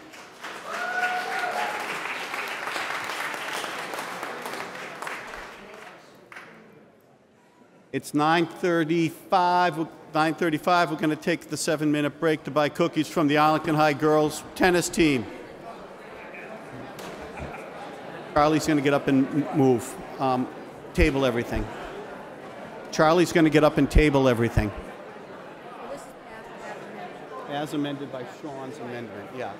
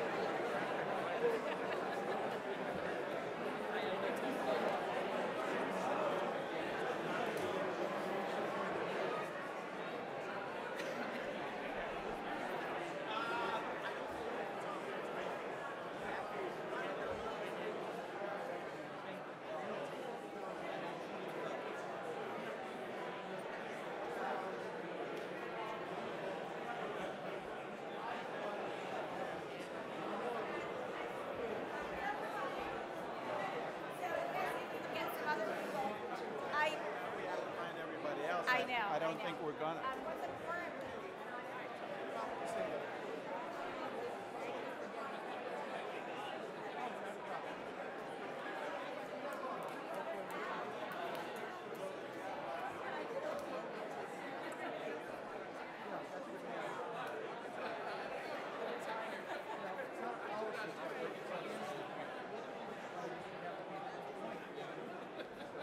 Hey, Paul.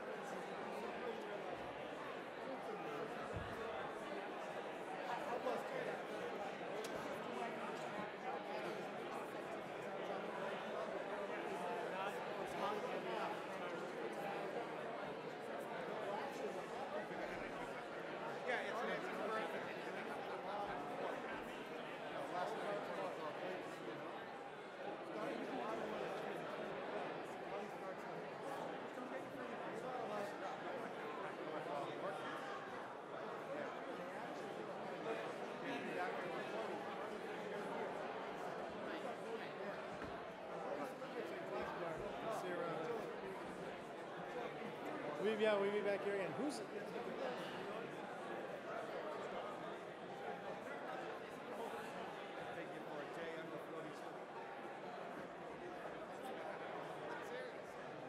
is our portfolio?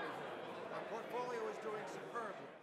In calendar year 2013, we earned 9.26%. Oh! In 2014, 9.26%. In 2013, we earned 12.04%. Why don't you go work with Harvard?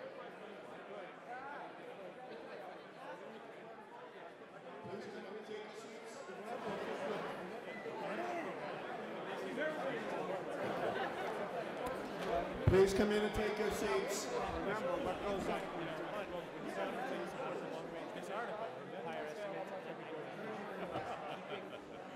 But he wants. That's all right. He likes the idea of being in charge, which is good.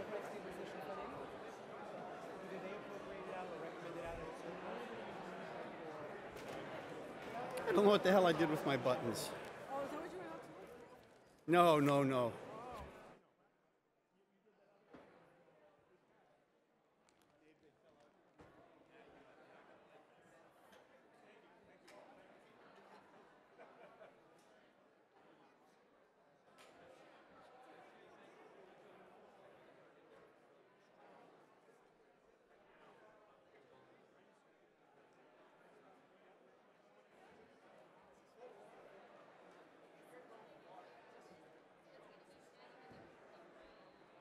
Please sit down. Mr.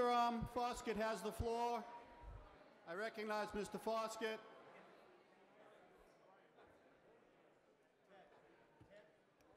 Thank you, Mr. Moderator. Mr. Foskett has the floor, please. Charles Foskett, Precinct 8, and Chairman of the Capital Planning Committee. And I would like to ask if the meeting could accept my motion to table Articles 12 through 23 and Article 25 to enable us to take up the capital budget, Article 24, and the water and sewer bonds, Articles 26 and 27, because unfortunately I'm going to be out of town next week, and I think there's a good chance town meeting might end next week. So I make that motion. Excuse me, Doug? I couldn't hear you. Oh, include 7. And also 7. So we have a motion to table Article 7, 12 through 23, and Article 25. I have a second. All in favor, please say yes. Yes. Opposed? No. Okay, that is a 2/3 vote. They are tabled. Thank you, Mr. Foskett. Thank you, Mr. Moderator. Thank you, town meeting members. So I'm going to try to use this little gadget here. I hope I'm successful. First of all, looking at that picture of the Central Fire Station, I want to especially thank Chief Jefferson and the Permanent Town Building Committee for managing this project so that it's on time and within budget. It's really, really wonderful. That worked okay.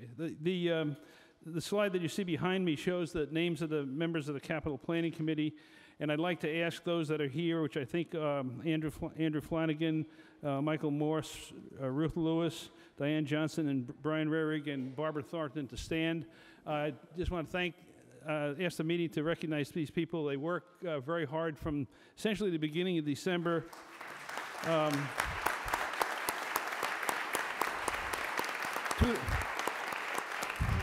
2 to 4 meetings a month right through the February-March timeframe. And I especially want to thank Ruth Lewis, who, as you heard tonight, is retiring. She's been on the Capital Planning Committee for more than 20 years and has been providing us with outstanding contributions and leadership. Ruth, thank you very much, and best of luck and happiness in your retirement. So I'm only going to take my required 7 minutes tonight. And we'll note that the total expenditures in the capital budget, and by the way, this is all explained in the yellow document, the capital report, which you received on Monday. The total expenditures are about $18.2 million. 13.6 is bonded, 1.4 is direct cash appropriations, and about 3.2 million is from grants, enterprise funds, and other sources, which we affectionately call other. The total impact on a tax appropriation this year is $10,231,101, which includes debt service from prior bonding. There are 104 items in the budget, several hundred more in the 5-year plan. After this presentation, you can ask questions about any one of them, but I'm not going to spend a lot of time trying to go through all of them. And I just want to tell you that the official vote of the Finance Committee is in the Finance Committee report, but there's a copy in your document. I'd like to focus on 3 topics tonight. One is the Community Safety Building, the second is the Stratton School, and the third is the Community Preservation Act and capital planning, and one possible way in which we can successfully work together in the future. As you know, the Community Safety renovation project has been going on for some time. There have been 2 phases that have been completed, the garage deck infrastructure and recently securing the outer building envelope. We originally planned 5 phases, but as mentioned to you last year, we're trying to collapse the last 3 into 1 to reduce the stress on the police department and to constrain costs.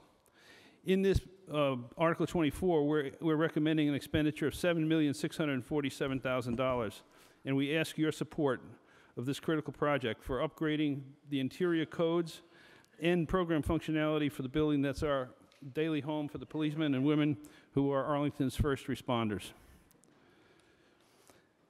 I'd like to say a couple of words about the Stratton School. This is the final elementary school renovation project that was initially undertaken starting around 1991, and it included the Addison Middle School and the 7 elementary schools. All the other schools have been partially funded by MSBA. The MSBA declined to fund the Stratton, and we have an opportunity to complete this project during this year and next year, and we are recommending that we move forward with that. There was a working committee, a Stratton School Building Committee, that worked with the school department, and the school department contracted with DRA for a comprehensive feasibility study. They issued a report, and it's the result of that report that we have incorporated into the capital budget. The Stratton School proposal, as presented in the report, came up with 3 different scenarios, and the first 3 are just summarized on the slide behind me. We, meaning the Capital Planning Committee and the school department, settled and agreed on scenario number 4, which is a single-phase project, hopefully done within a duration of 14 months, to have minimum disruption on the academic life of the students, and also to help control costs, because we strongly believe that that if we tried to extend this project, we would be faced with additional costs. The Stratton financing plan is basically to use both debt excluded funds, non-exempt capital funds, and the sale of town assets.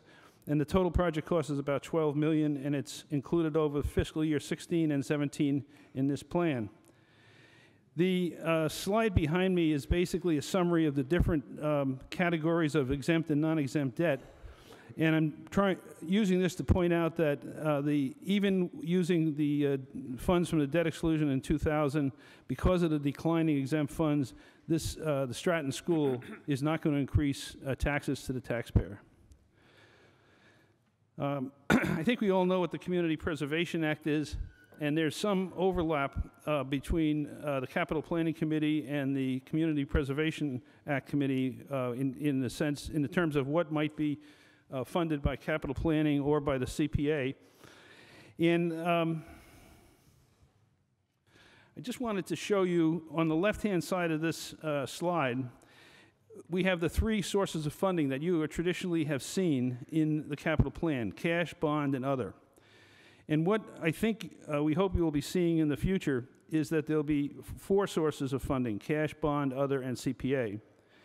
And we're looking at a way to view the CPA funding and planning very similar to the way we look at the other category today. The other category includes the CDBG funds, for example, or water and sewer enterprise funds, or other independent bodies, independent sources of funding, and under which the expenditures are decided by independent committees. And occasionally, some of that funding moves into the capital budget. So our proposal is to sort of follow this approach. And if I could just show you this last slide. That's it, Charlie. Got to wrap it up. Okay, I'm going to wrap it up 30 seconds. Basically, the request would come to the CPC, Capital Planning Committee. If they were in the CPA category, they would be reviewed independently by the Community Preservation Act Committee, and they would make their determination as to whether the projects would go forward. Those that did not go forward under the CPA would return to the CPC for further evaluation and review and possible incorporation in the non-exempt capital plan in the future. So I'm asking that you support Articles 24, 26, and 27, which are explained in more detail in the capital plan. Thank you. Capital planning report. Thank you very much. Sir.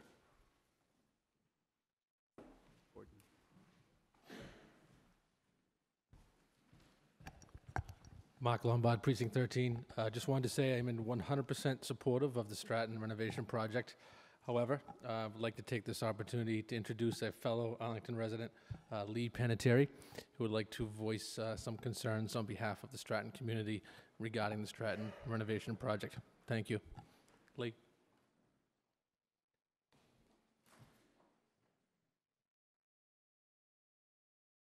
Thank you, Mark. Good evening. I'm the mom of a present second grader at the Stratton Elementary School, who will be in 4th grade during the year of the renovation. 6 Pawnee Drive in Arlington. Your name? I wanted to, of course I wanted... Name? Lee Panettiere. Sorry, I guess they didn't hear you, Mark. Sorry about that, ladies and gentlemen. Well, I want to join the previous speakers in supporting the renovation of the Stratton Elementary School. As parents, we are grateful for the town's financial support, and we urge you to fund the renovation as requested. I'm here to talk to you about a component of the renovation that will actually come before you next year. You're probably wondering, why is she here talking to me so late at night about something that we're not actually voting on tonight? Exactly. It's because it's extremely important. It is a cost item, and we want you to be thinking about it right at the beginning of the funding process. It's about where the Stratton students are going to be while the renovation is going on. We're urging a change to the proposed Stratton building plan so that the 4th graders will be placed in an elementary school and not at the Ottoson Middle School. Miss? We drafted... Miss? We don't decide where the students go. We talk about the money and how it's spent, but as far as where the students are going to live, you got to bring that to the school committee. Oh, absolutely. We have brought it to the school committee, and the school committee has been kind enough to include us in their discussions. good. What we're proposing is that they be housed at an elementary school in 2 additional modulars, which But would that's- add up to about $40,000. So it is a cost item. No. It's not. That's a school committee issue. I don't want to cut you off. You can talk about the 100,000 or so that Mr. Foskett wants to give to the school committee and that you'll support it, but where the children are going to go, while very important issue, we don't decide that. We can't tell the school committee what to do or how to spend their money. We just give it to them. Okay, well, we've placed a flyer on your chairs explaining our reasons for wanting the kids to be in elementary school. It's going to end up being about a $40,000 cost on the renovation end of it. We do support the plan for renovating the school. We want to make sure that town meeting allocates enough funds to place the then fourth graders in elementary school where they're appropriate. If you'd like me to stop now, I'd be happy to, but Well, please do. you can keep talking about the money if you want, but Well, I'll tell you where we came up with the money. If you look at the feasibility study, we looked at the feasibility and found that it would be feasible to do this. There is a line item on page 25 of the feasibility study that budgets $400,000 for the modular classrooms. This whose represents feasibility study? Mr. Foskett's? the building committee's feasibility study. We No, don't it's not a, Oh, that's not. okay, well, I think you know where I'm coming from, and I'm going to be back here next year when we're talking about funding for the second phase of the project, and think about placing elementary students in an elementary school instead of at the middle school. And while it's a cost item, the cost is really low. It's only 0.4% of the whole projected budget, which is really small when you think about how important it is to place our students in an appropriate place for their education. Thank you very much for your attention. And we urge you to go to the school committee and stress those points. The school committee has been kind enough to include us. We're going to be going to Perfect. the subcommittee, and I want to thank the members of the school committees that are here tonight. Thank you. Mr. Harrington, Stephen.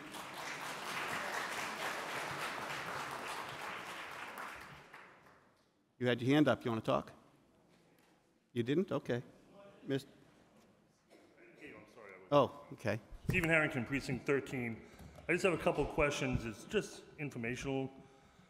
So if you could give me concise answers, I'd appreciate it. If you look at the capital plan book, page 2 of 3, for the capital planning budget for this year, there's an item for flood mitigation grant, FEMA Millbrook, a $300,000 bond.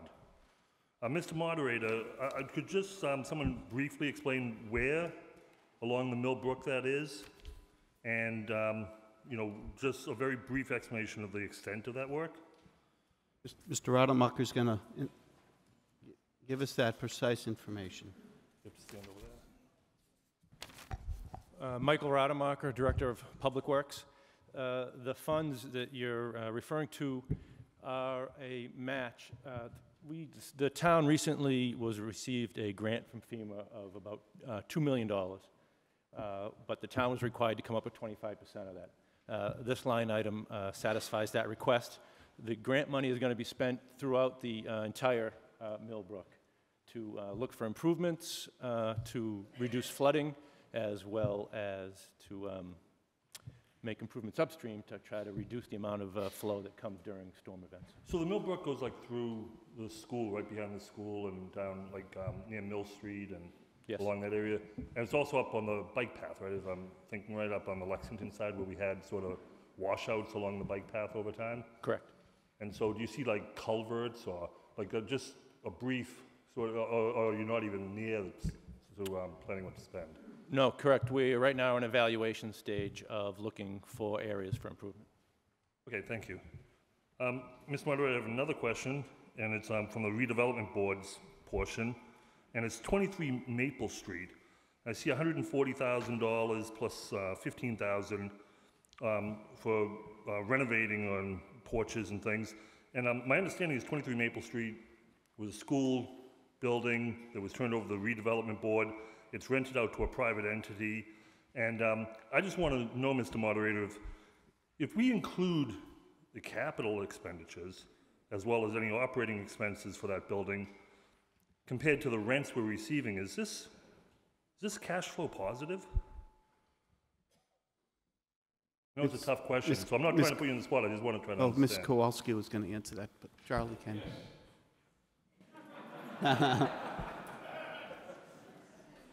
Nice and concise. Does that include the hundreds of thousands that we spend through the school budget to transport those students back to their home districts? Yes, I mean. 23 Maple? I was answering the specific question about the 23 Maple Street, and so it's all part of the property that's managed by the town manager and the redevelopment board. And the town tracks the income for all these buildings, the expenses, as well as the capital expenditures and depreciation and amortization. So it's just the town side expenses. All right, thank you. And then another question on the school side is that I'm looking at Hardy windows for $150,000. Mr. Moderator, I thought Hardy was relatively new. Me too. What's $150,000 that we're spending on windows? Mr. Foskett?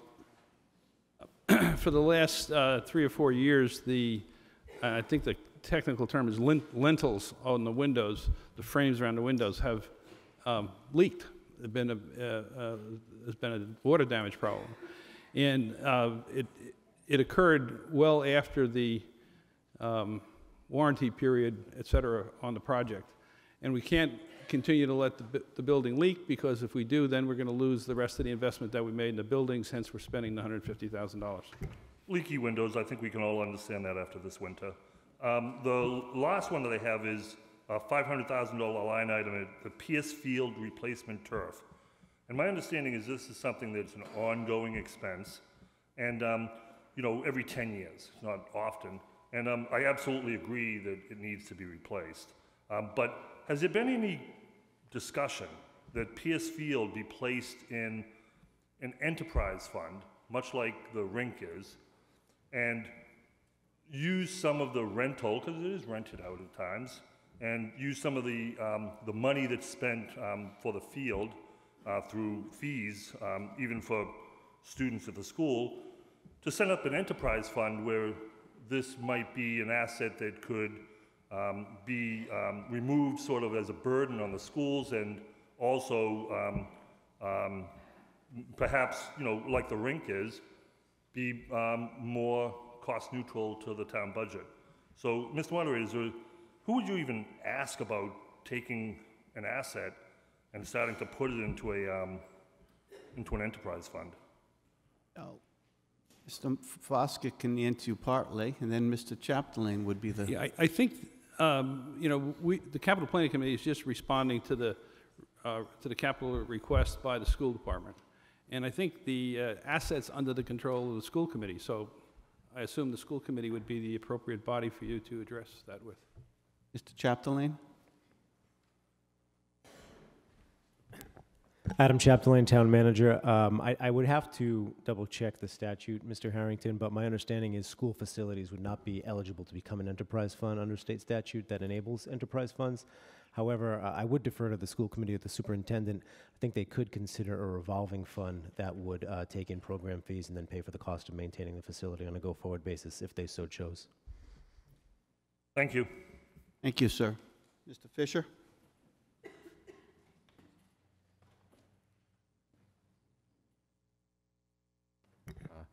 Andrew Fisher, Precinct 6.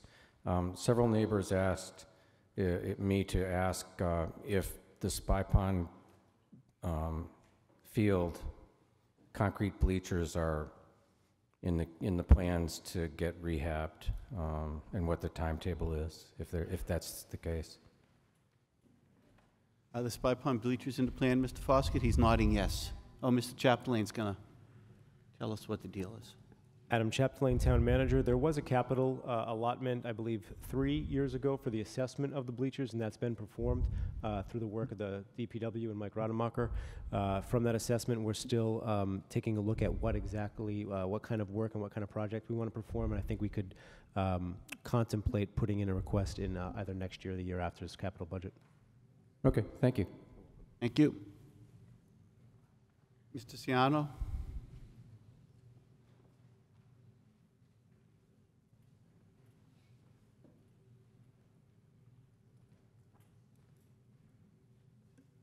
Frank Ciano, Town Meeting Member, Precinct 15. Couple of questions really due to the neighbors and what Ms. Panettiere was talking about. The million 85 that you're looking for, or that's budgeted here, and I guess the entire Stratton project comes to $12,075,940. But this year, you're budgeting $1,085,000. Do I have that right?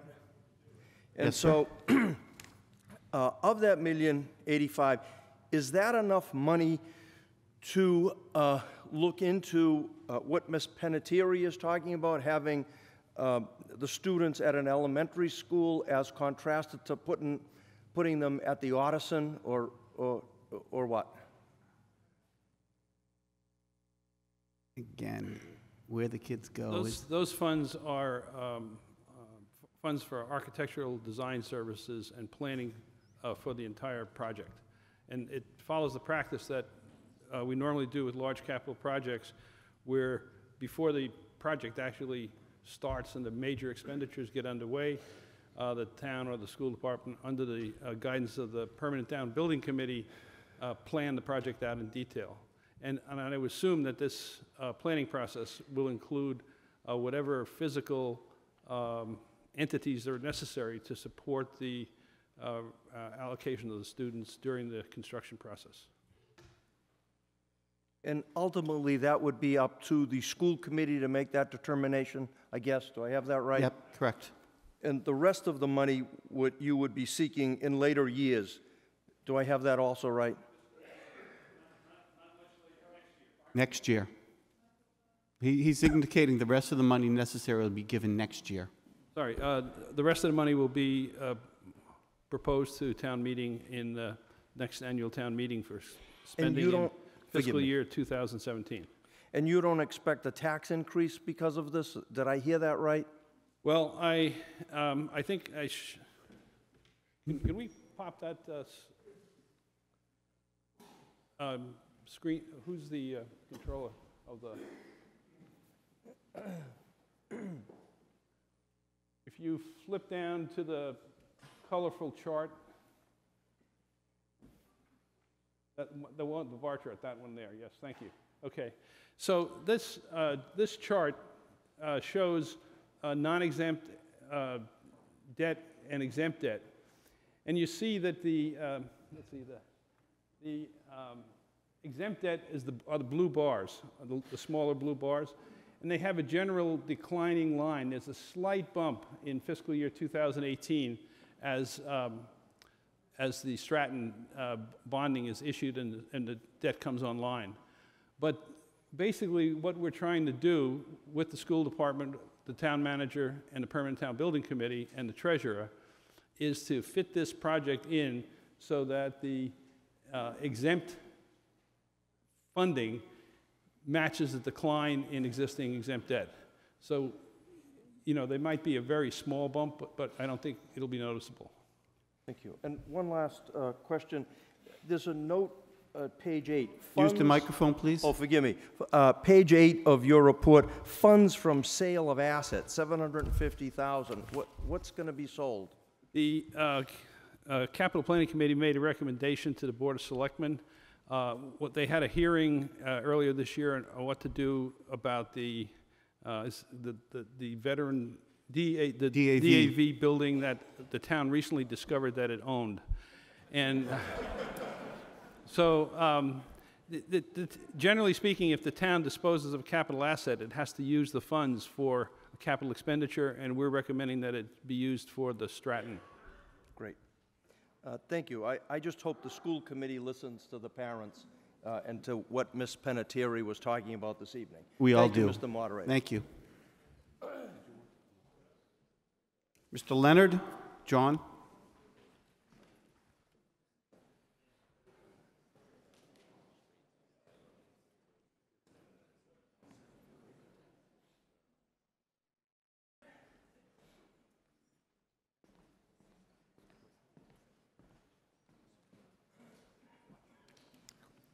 Thank you, Mr. Moderator. John Leonard, Precinct 17. Mr. Moderator, Exhibit 3 of the Capital Planning Report, items number 26, 27, 28, roadway reconstruction, sidewalks, and curbstones. I'm just curious if any of that money is allotted to be put aside for the repairs that have to be done up at Downing Square. Mr. Foskett? Or is Mr. Rademacher going to answer that? Can you, Rademacher? Please repeat the page you were looking at? Exhibit 3, items 26, 27, and 28, roadway reconstruction plus sidewalks and curbstones. Is any of that money allotted to cover the repairs necessary to repair the work that was done up in Downing Square? Mr. Rademacher? Michael Rademacher, Director of Public Works. I guess I'm curious, what repairs are you referring to? As it stands right now, sidewalks are cracked, curbstones are leaving the sidewalks, and there is some damage up there to the concrete since the project was completed. And when I've made inquiries, basically the response that I have gotten is the town owns it.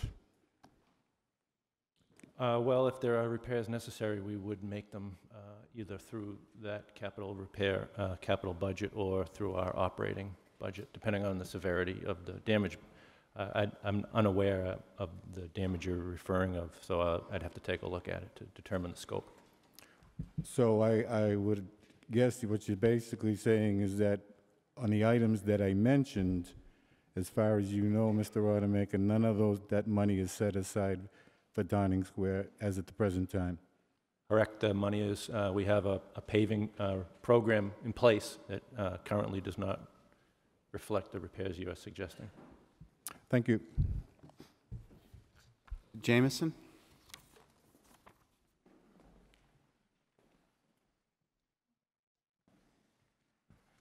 Thank you, Mr. Moderator. Thank you, Mr. Moderator. Gordon Jamerson, Precinct 12.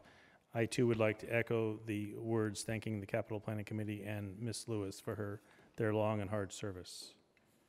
On page 4 and 5, and particularly page 5, so on the back of the Finance Committee report, there's the one-pager which shows that our total expenditures for the next fiscal year will be $141 million, plus $21 million in enterprise funds.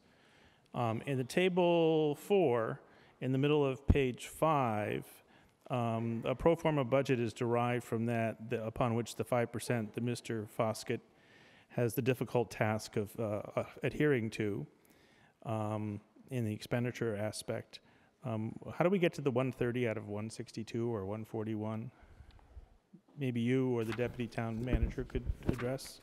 You're referring to the pro forma budget, 130 million on the table. So basically we take the total budget that's in the long-range plan. Yes.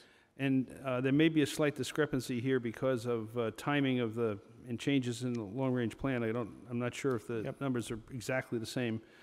But from that we subtract we subtract exempt spending. Yes. And we subtract the water sewer debt shift. Okay. And that's 11. That's good enough for me. That's 11. Yeah. Okay. I just want to air my continued concern that it's not a big number, but the way we appropriate money into our override reserve fund, and then out of the override reserve fund, it is counted as revenues both times. Okay, just to reiterate that concern. I have on the table 2 on the other page, Mr. Foskett, maybe you want to stick around. That's my prerogative to say if I he know, sticks Mr. around. Moderator. I was trying to leave the floor to you, I know. Mr. Jameson. So subtly. So remind me what the Atena funds are, because for a year or so there, it looked like they almost disappeared, and now they're back. With town meeting, when it authorized the town to lease certain spaces on buildings and parks and other properties like that to telecommunications companies in order to put their transmitting antennas up. Okay. Gets income, and Okay. that money is earmarked for Parks and Recreation. Oh, okay. Excellent. So we use it. The fund goes down. We let it sit for a while. It builds up. Need to move along here, okay? And Oh, you asked a question. sorry, Mr. Foskett. I make a quick comment that the vehicle replacement program for the police department has been stable at $131,000 for several years now. How we're managing to pull that off, it's only probably Chief Ryan's magical skills of budget management. I note that we are spending $400,000 on the school PC program. How many PCs does that buy? I could buy 1,000. Are you asking Mr. Good? Maybe Mr. Do you Good buy might the answer schools, that Mr. one. Good? Do you buy the schools PCs? Question Okay. might be addressed to Dr. Chesson. Okay.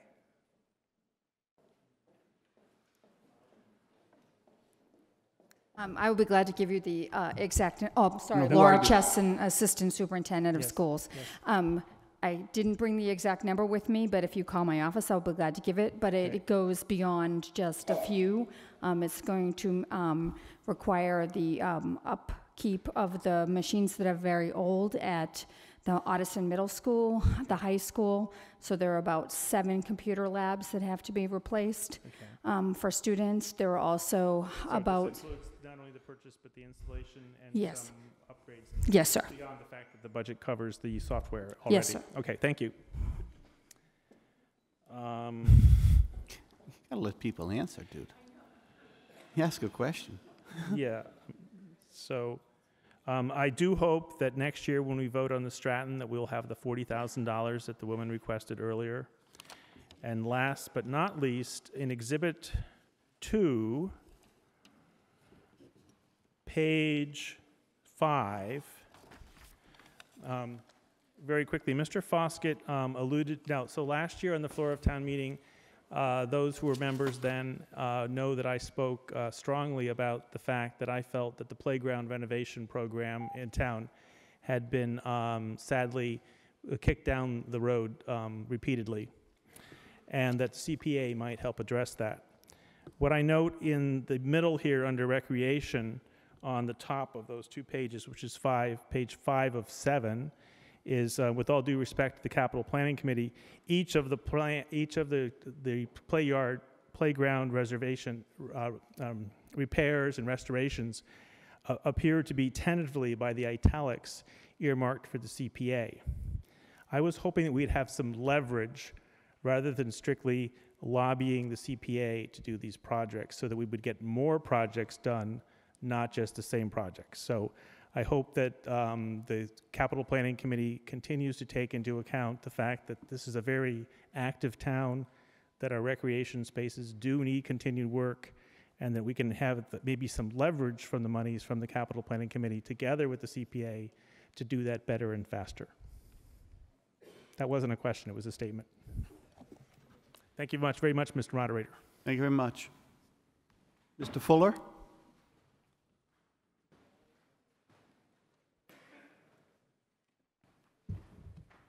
Peter Fuller, Precinct 20.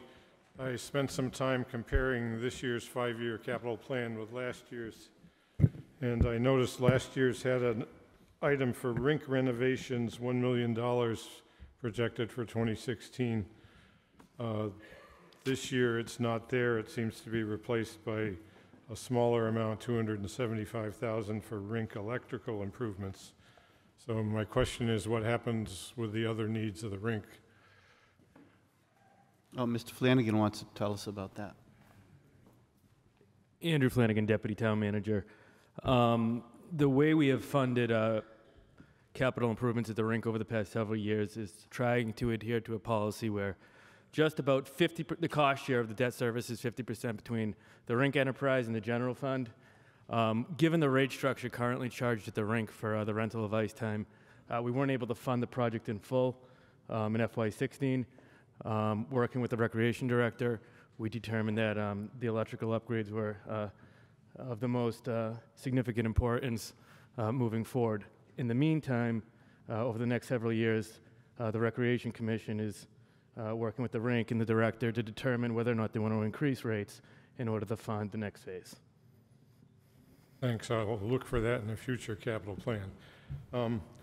Also, echoing a previous speaker, I noticed that the various playground renovations, Bishop, Wellington, Robbins Farm Park, and the Reservoir Beach, they all got kicked down a year in the 5-year plan this year compared to last year, presumably to free up capacity for the Stratton School. I hope these things don't get lost in other needs before they deteriorate to where they're unusable or unsafe. And finally, just a thank you to the Capital Planning Committee for your hard work, and you're going to have to roll up your sleeves and work a lot harder next year without Ms. Lewis. Thank you. Thank you, sir. Yep. Thank you, Mr. Moderator. My name is Steve Revelak, and I am from Precinct 1. There are a couple of small ticket items, but I had a few questions, so I'm asking. In the Capital Planning Committee's report, I'm looking at Exhibit 3, page 405. There are 2 line items, numbers 11 and 14, which total about $90,000 for software licensing and software upgrades. I was wondering, Mr. Moderator, are these for commercial software packages? And if so, was there any consideration given to free and open source software alternatives? Good.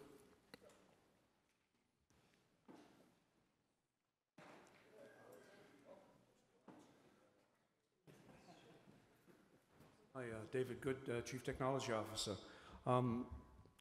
The line item you're speaking of is mainly purchased software.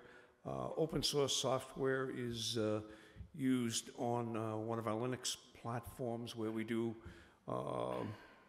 Linux Mint in the academic areas, and a couple of other areas where we do instructional computing.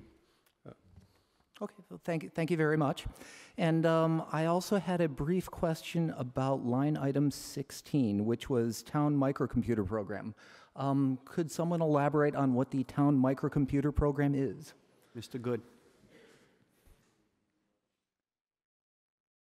David Good again. We have a 4-year refresh policy where we refresh a segment of our computer desktop printer peripheral hardware. Okay. Okay. All right. Thank you, Mr. Good, and thank you very much. Thank you.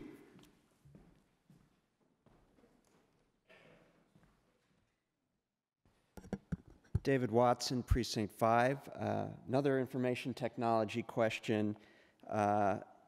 There's a line item for $235,000 for replacement of receivable package.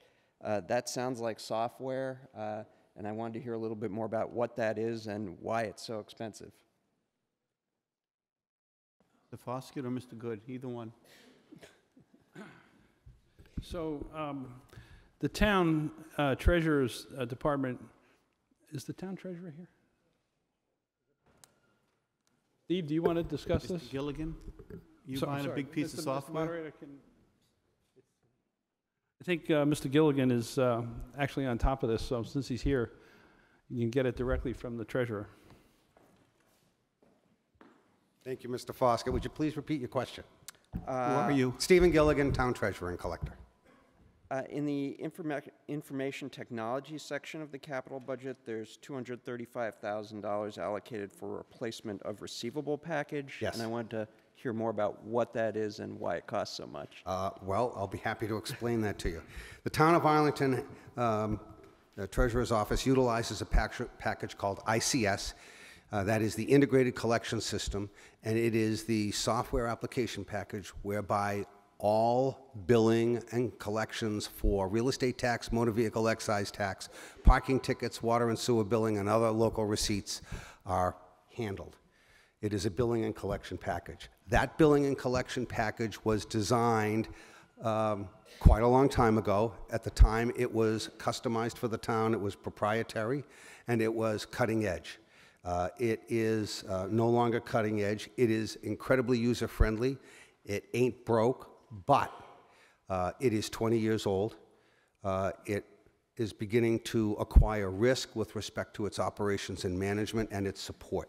The $230,000 is a placeholder for the replacement of that software package.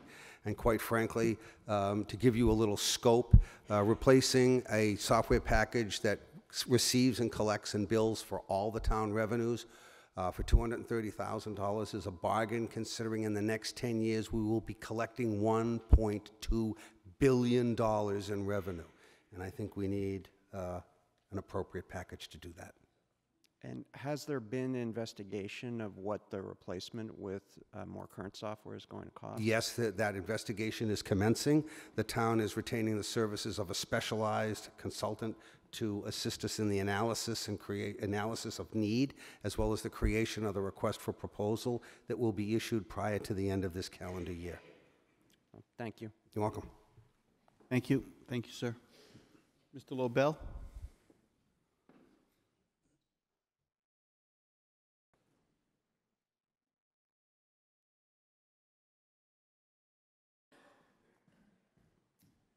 Josh Lobel, Precinct 8. Based on some of the comments that came up in our precinct meeting before town meeting commenced, I have a couple of quick questions. One is, one of the items in the capital plan is $50,000 for sidewalk repair.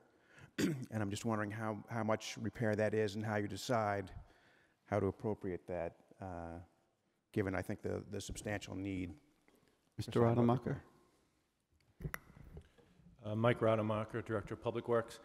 That amount is sorely underfunded, quite honestly, for the amount of sidewalk work we need to do.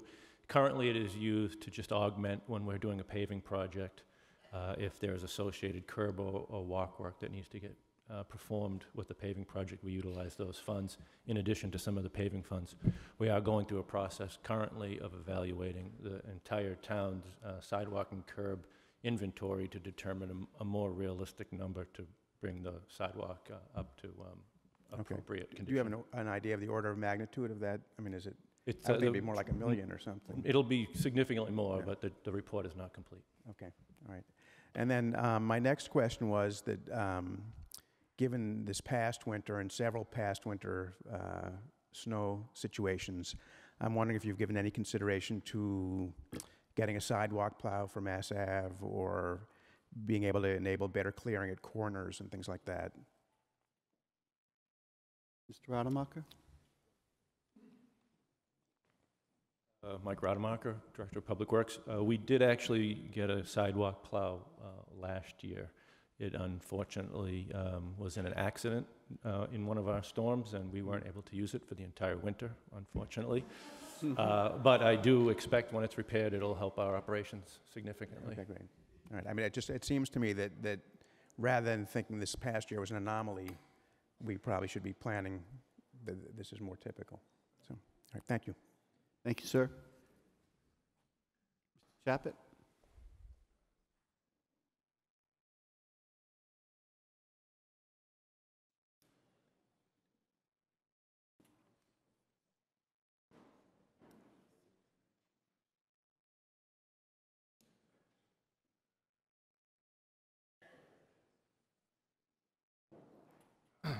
Thank you, Mr. Moderator.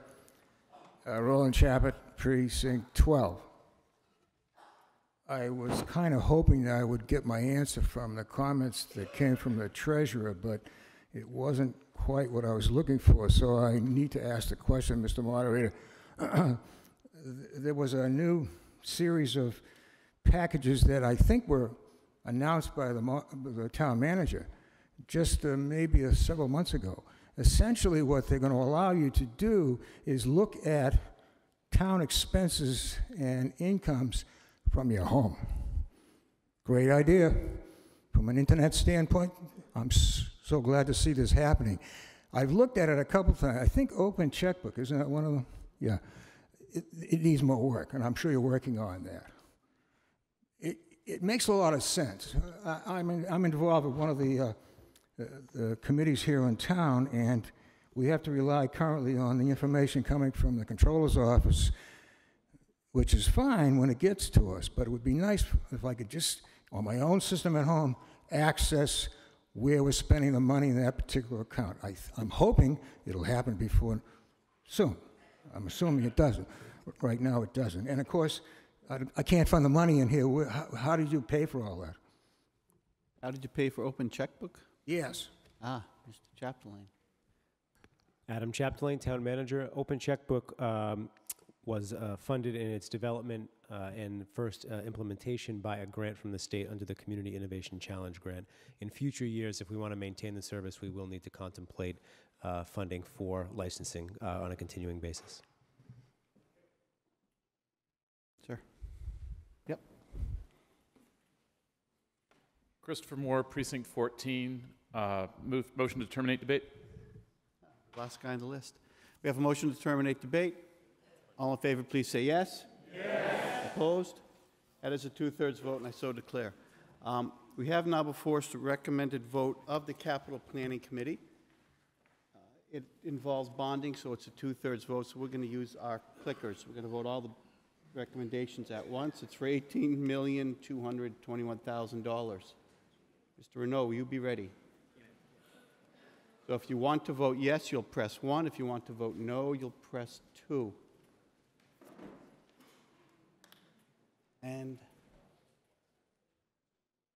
we're ready. So go ahead and vote. 1 for yes, 2 for no.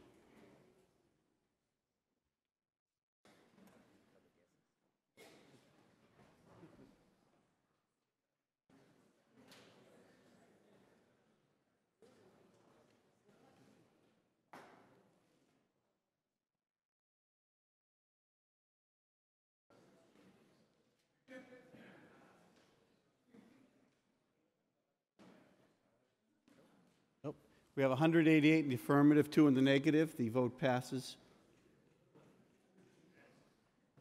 And that closes Article 24. Excuse me, Mr. Foskett. We now bring us to Article 26. Mr. Moderator, I move favorable action on Article 26. Okay, does anyone wish to talk about the sewer budget, the water and sewer reconstruction budgets? These are the same budgets we vote every year. Anyone want to talk about it? No. Seeing none. Mr. Monroe. You're not Monroe. You're Renault. Are you ready, sir?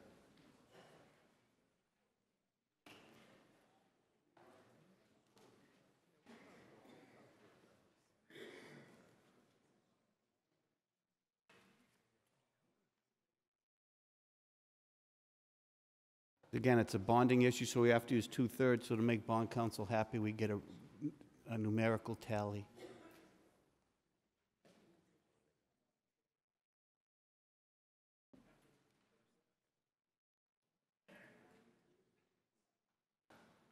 Okay, so if you're ready, please vote 1 for yes, 2 for no, and you can vote.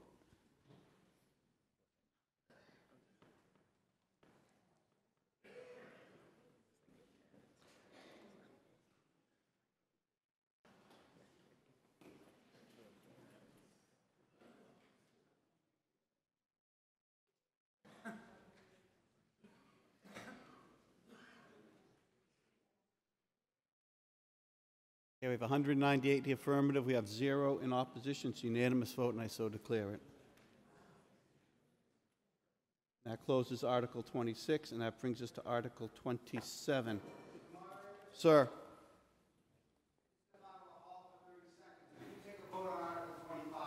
No, we tabled 25. We're going to do 27. Yeah. So Article 27, this is the opposite of the SOAR vote. This is how we get our water in, water and mains. It's standard every year we vote this money. Anyone want to talk about water main replacements? No, Mr. Harrington wants to. So, Stephen Harrington, Precinct 13. You know, I'm not coming up here to say anything bad about the water main replacements, obviously, but if you look at what the MWRA says we use in water, it's like 1.3 billion whatevers. And if you look at the actual bills, and you actually get all the bills and look at them and add them up, it's under $1 billion whatevers. And so there's a 30 or 40% difference between what we're actually using and what we're actually getting charged from MWRA for. And if anyone's looked at their water bill, it's not a small amount of money for everyone's pockets. You can imagine a 30% decrease. Where's that 300 million gallons of water going? It's not leaks. So you saw out in LA last summer, they had a water main break for like 8 hours, it swamped it. That was 20 million gallons. This is like an LA problem every month. So I don't buy that it's leaks. And I'm just wondering, Mr. Moderator, if someone has looked in that, there's this huge discrepancy between what we're getting charged from MWRA and what we're actually using. I think Mr. Rademacher has a story about the missing water. Mike Rademacher, Director of Public Works. The unaccounted for water, which is what we calculated as, can be made up of many different components, leaks being one of them. Unaccounted for water can be the difference between what an old meter registers compared to a new meter. There can be a percentage of water there that is not billed. We have water that's supplied to town buildings, which obviously doesn't show up in the billing, and that would be a portion of the water that you're referring to. So we're trying to hone in on that percentage difference with the leak detection, replacing our water meters, and keeping a better tabs on water that's used at municipal buildings. Yeah, Mike was kind enough to give me a list of every water meter in town, and so I could access it, including the town meters. And I think it's on the MWRA end. And I don't know if anyone, Mr. Moderator, has worked with them because we're not the only community. There was actually a news story about, I think it was Milton, where they had the same type of thing where there was 30% or so discrepancy between the water actually used and the water that the MWRA was charging for. And this is a significant amount of money for everyone in town. So I don't know if there's anyone who's been trying to work through the MWRA end of it, because I can't imagine that it's such a large, that it's so bad. Or unless you've got things that show that slow meters, or the meters are pretty easy old technology. So it's hard to buy that it's a leak in meters alone. Well, we do keep in contact with the MWRA, and they are required to calibrate their meters that they use to sell us water. So there is somewhere out there where this unaccounted for water is going. I do believe a good portion of it is in the older meters. I do believe that there is a significant portion in leaks. A lot of small leaks will add up, and leaks aren't always in the town's water mains. They are often in service connections to homes. Those are a little bit more difficult to find. But we are being more diligent with leak surveys that we complete every year now to try to root out those unforeseen problems. And I do believe that when we get our meter replacement program done, we will see a significant or another reduction in that unaccounted for water. We do a calculation every year to determine the true unaccounted for water, and this past year, or this most recent year, our number was closer to about 23 or 24%, which is down from a high of about 30% maybe 2 or 3 years ago. Thank you very much. Mr. Hayner?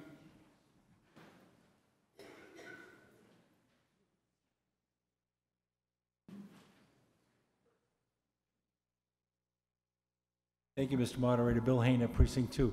How many old water meters have we still got out there? I thought we made that change a couple of years ago.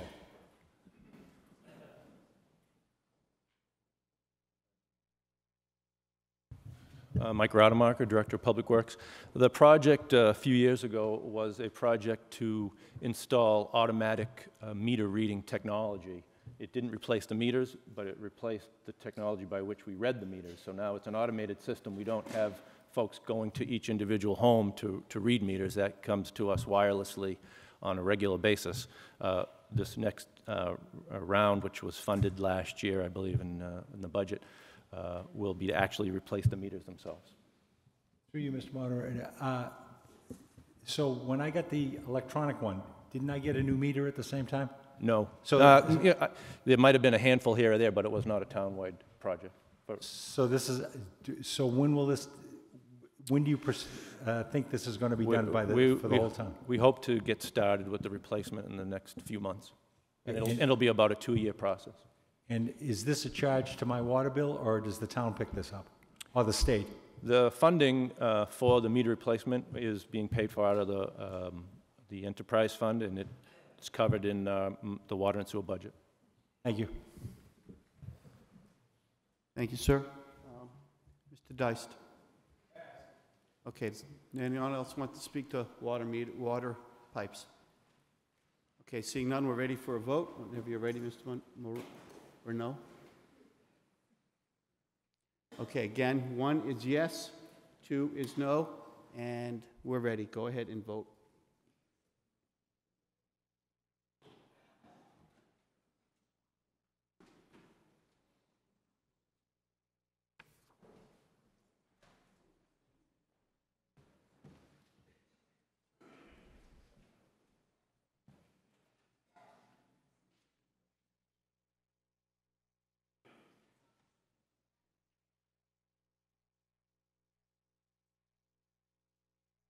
We have 190 in the affirmative and 1 in the negative. The vote passes. I so declare it, and that closes Article 27. Mr. Foskett.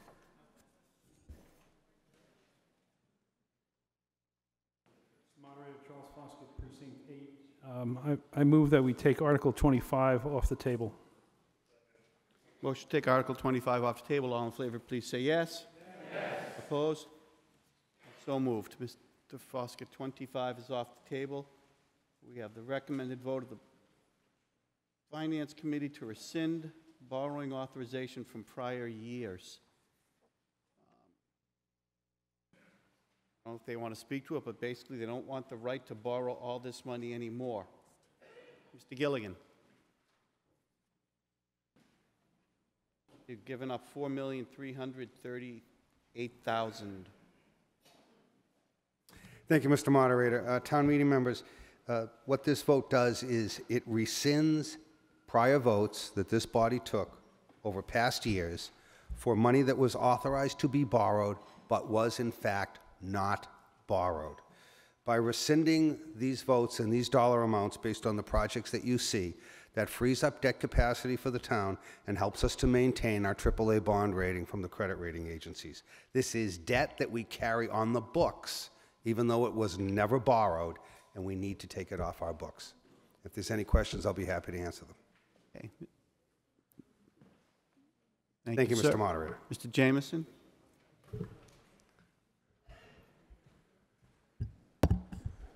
Thank you, Mr. Moderator. Gordon Jameson, Precinct 12. Most of this I don't really care about, although it seems like we should take advantage of things we authorized previously. Is there a reason why we don't want to utilize these funds for any project? I mean, yes, the water because and sewer seems like a logical... In any vote to borrow, under state law, the vote stipulates specific legislation under which the money can be borrowed and used. The money may not be used for any other purpose.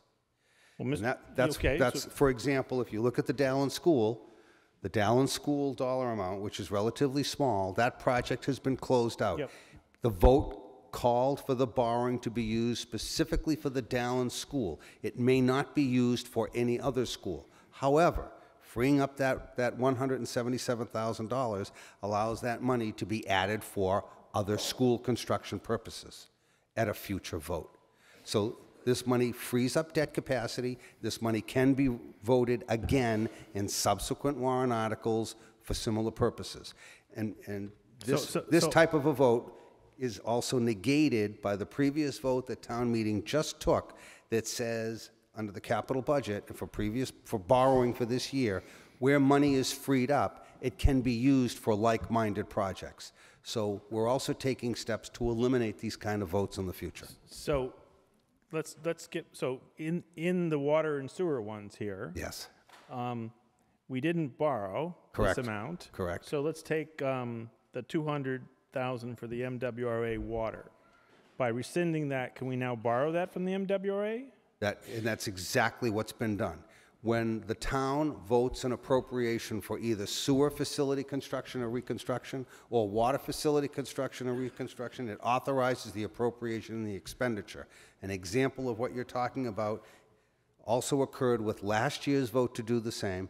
I work hand in glove with the town manager and the director of public works to acquire MWRA funding, which then frees up town money. The vote is still required. It just comes out of a different pot. Okay, so let's skip down to the Stratton. $710,000 was appropriated for work on the Stratton at some point in time in the past. Okay? Yes. Is that money still available for use? That money will be available for use, but it can't be used in this borrowing because it was for a specific purpose as delineated in that vote in past years. Okay, so I remain confused, but you're the treasurer. Thank you, Mr. Moderator. It frees up debt, it frees up money, and it can be voted at a future date. Okay. Anyone else want to ask about giving money up? Seeing none. All right. Thank you, Mr. Moderator. Thank you, Mr. Gilligan. Mr. Renaud, when you're ready?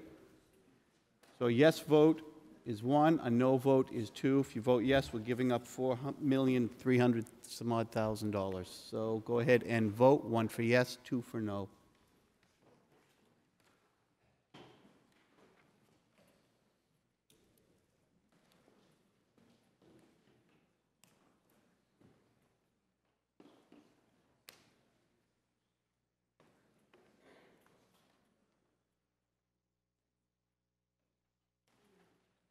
We have 187 in the affirmative, 2 in the negative.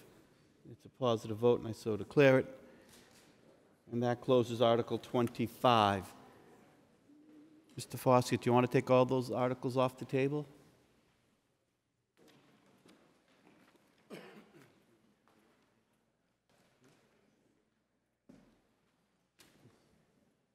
Moderator Charles Foskett, Precinct 8. I move that Articles 7 and Articles 12 through 23 be taken off the table.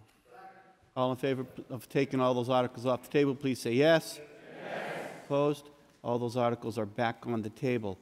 That brings us back to Article 7. Article 6, Article 7.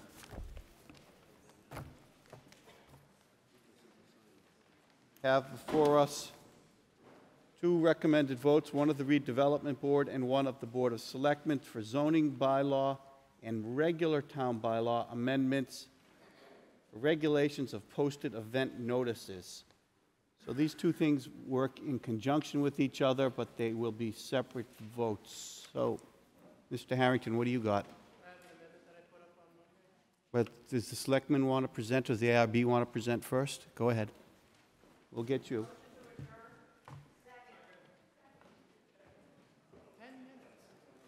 Good, 10 minutes left. Okay. We have a motion to adjourn and seconded. All in favor of adjourning at this point, please say yes. Yes. Opposed? No. My opinion is a no vote. Mr. Burnell. Good evening. Andrew Burnell, Chair of the Arlington Redevelopment Board.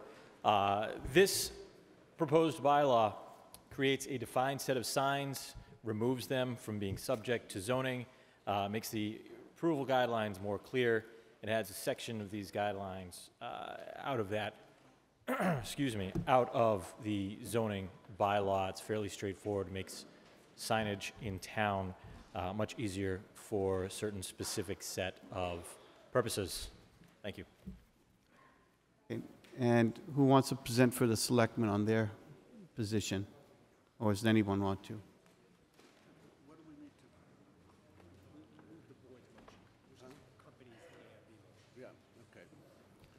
Thank you, Mr. Moderator. Kevin Greeley, Chairman. Our motion is the same. It's just if the redevelopment board's motion passes, we support that. Therefore, there would be the bylaw change. Correct, Doug? Correct. Yes. Okay. Sorry. Okay. So it's really we're supporting what the redevelopment board is doing. If that passes, then it requires a change in the bylaw, which is what we are recommending to you. Okay. Thank you, Mr. Harrington.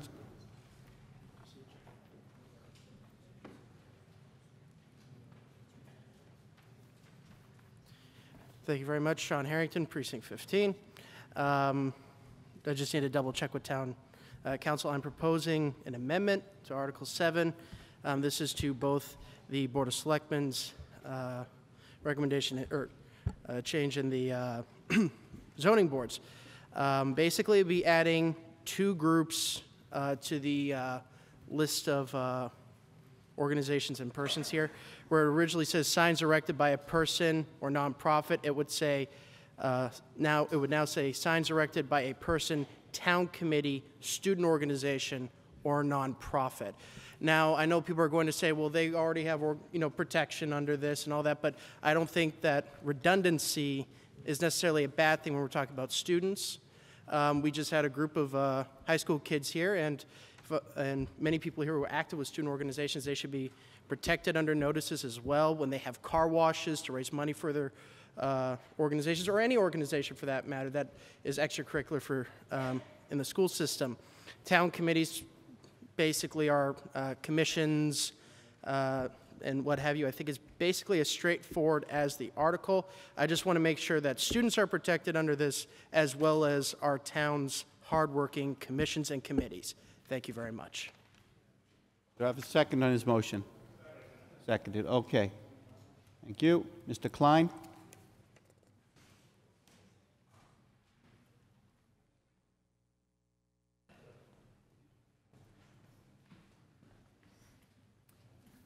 Thank you, Mr. Moderator. Christian Klein, Precinct 10. I'm the proponent of this article.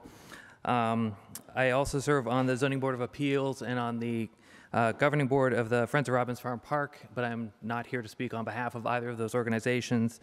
I would like to thank the membership for postponing this from last Monday's night's hearing, as I was unavailable at that time. So if I got the next slide, please. So what is this article about? Essentially, there are lots of events that happen around town all the time, and we find out about them because we see something mounted on a pole that tells us it's happening.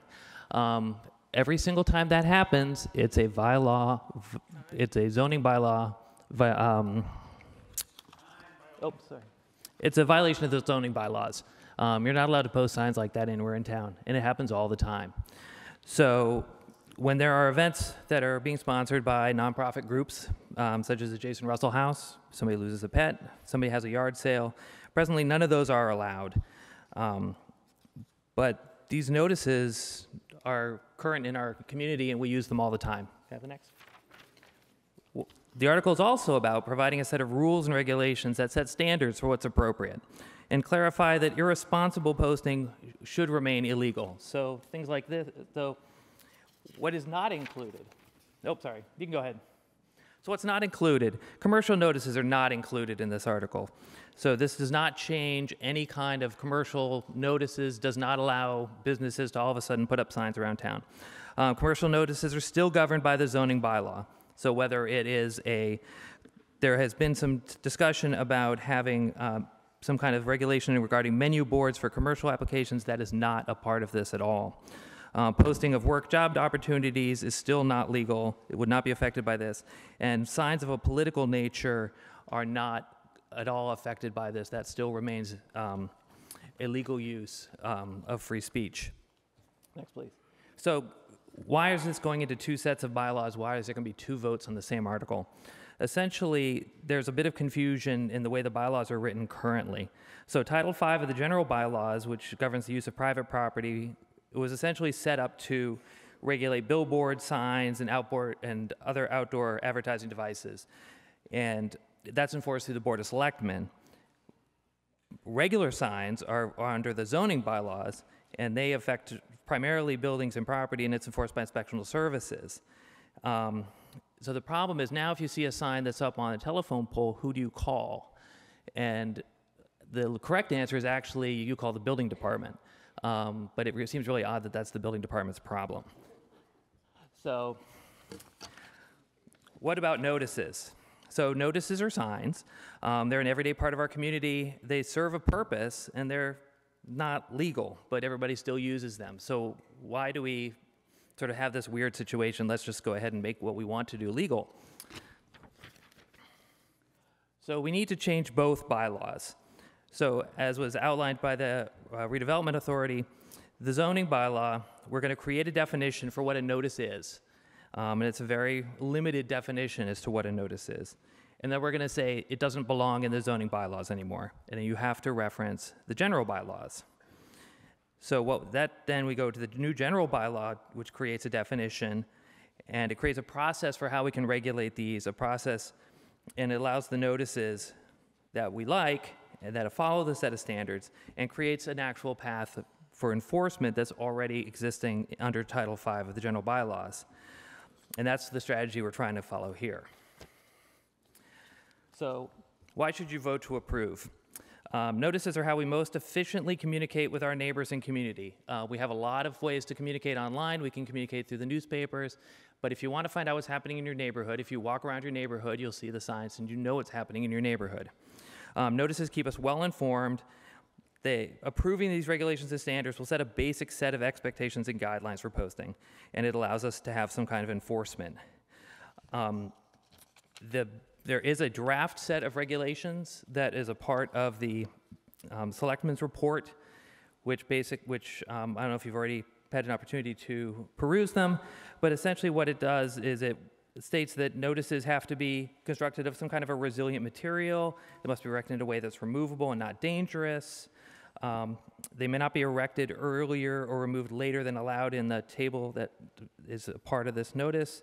They can't exceed the areas. So essentially, we're telling you how big an individual sign can be, and then also how large your sort of overall campaign can be in terms of signs, so that people aren't putting up hundreds of signs. You have to include the name of the sponsoring person and organization, the date of the event, and a contact phone number or email address, so that if there's a sign out there that is staying out too long, you know who to contact, or the town knows who to contact. Notices can't be placed on trees. They can't be placed on private property without the consent of the owner. They can't be placed on public property without approval from the Board of Selectmen's office. Town departments can establish individual policies for display of notices on public property, such as the property that falls under the Recreation Department. They would be able to establish their own guidelines for how that would work. And notices cannot be erected in a way that limits visibility at corners along public and private ways. One question that will probably come up is, well, what about telephone poles? Because they are private property with easements. I have spoken with a representative from Verizon, who is the owner of the poles. Their primary concern is that the poles not get damaged. They're not concerned about having a sign in the way of them doing utility work, because frankly they'll just take it down, and they'll probably do it in a brusque manner. But they are hoping that if people are posting things on their property, that they're doing it, with devices that can readily be removed and don't cause permanent damage to the poles.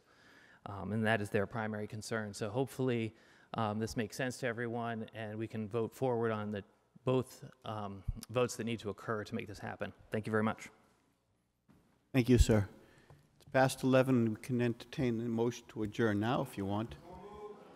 All in favor of adjourning, please say yes. Yes. Opposed?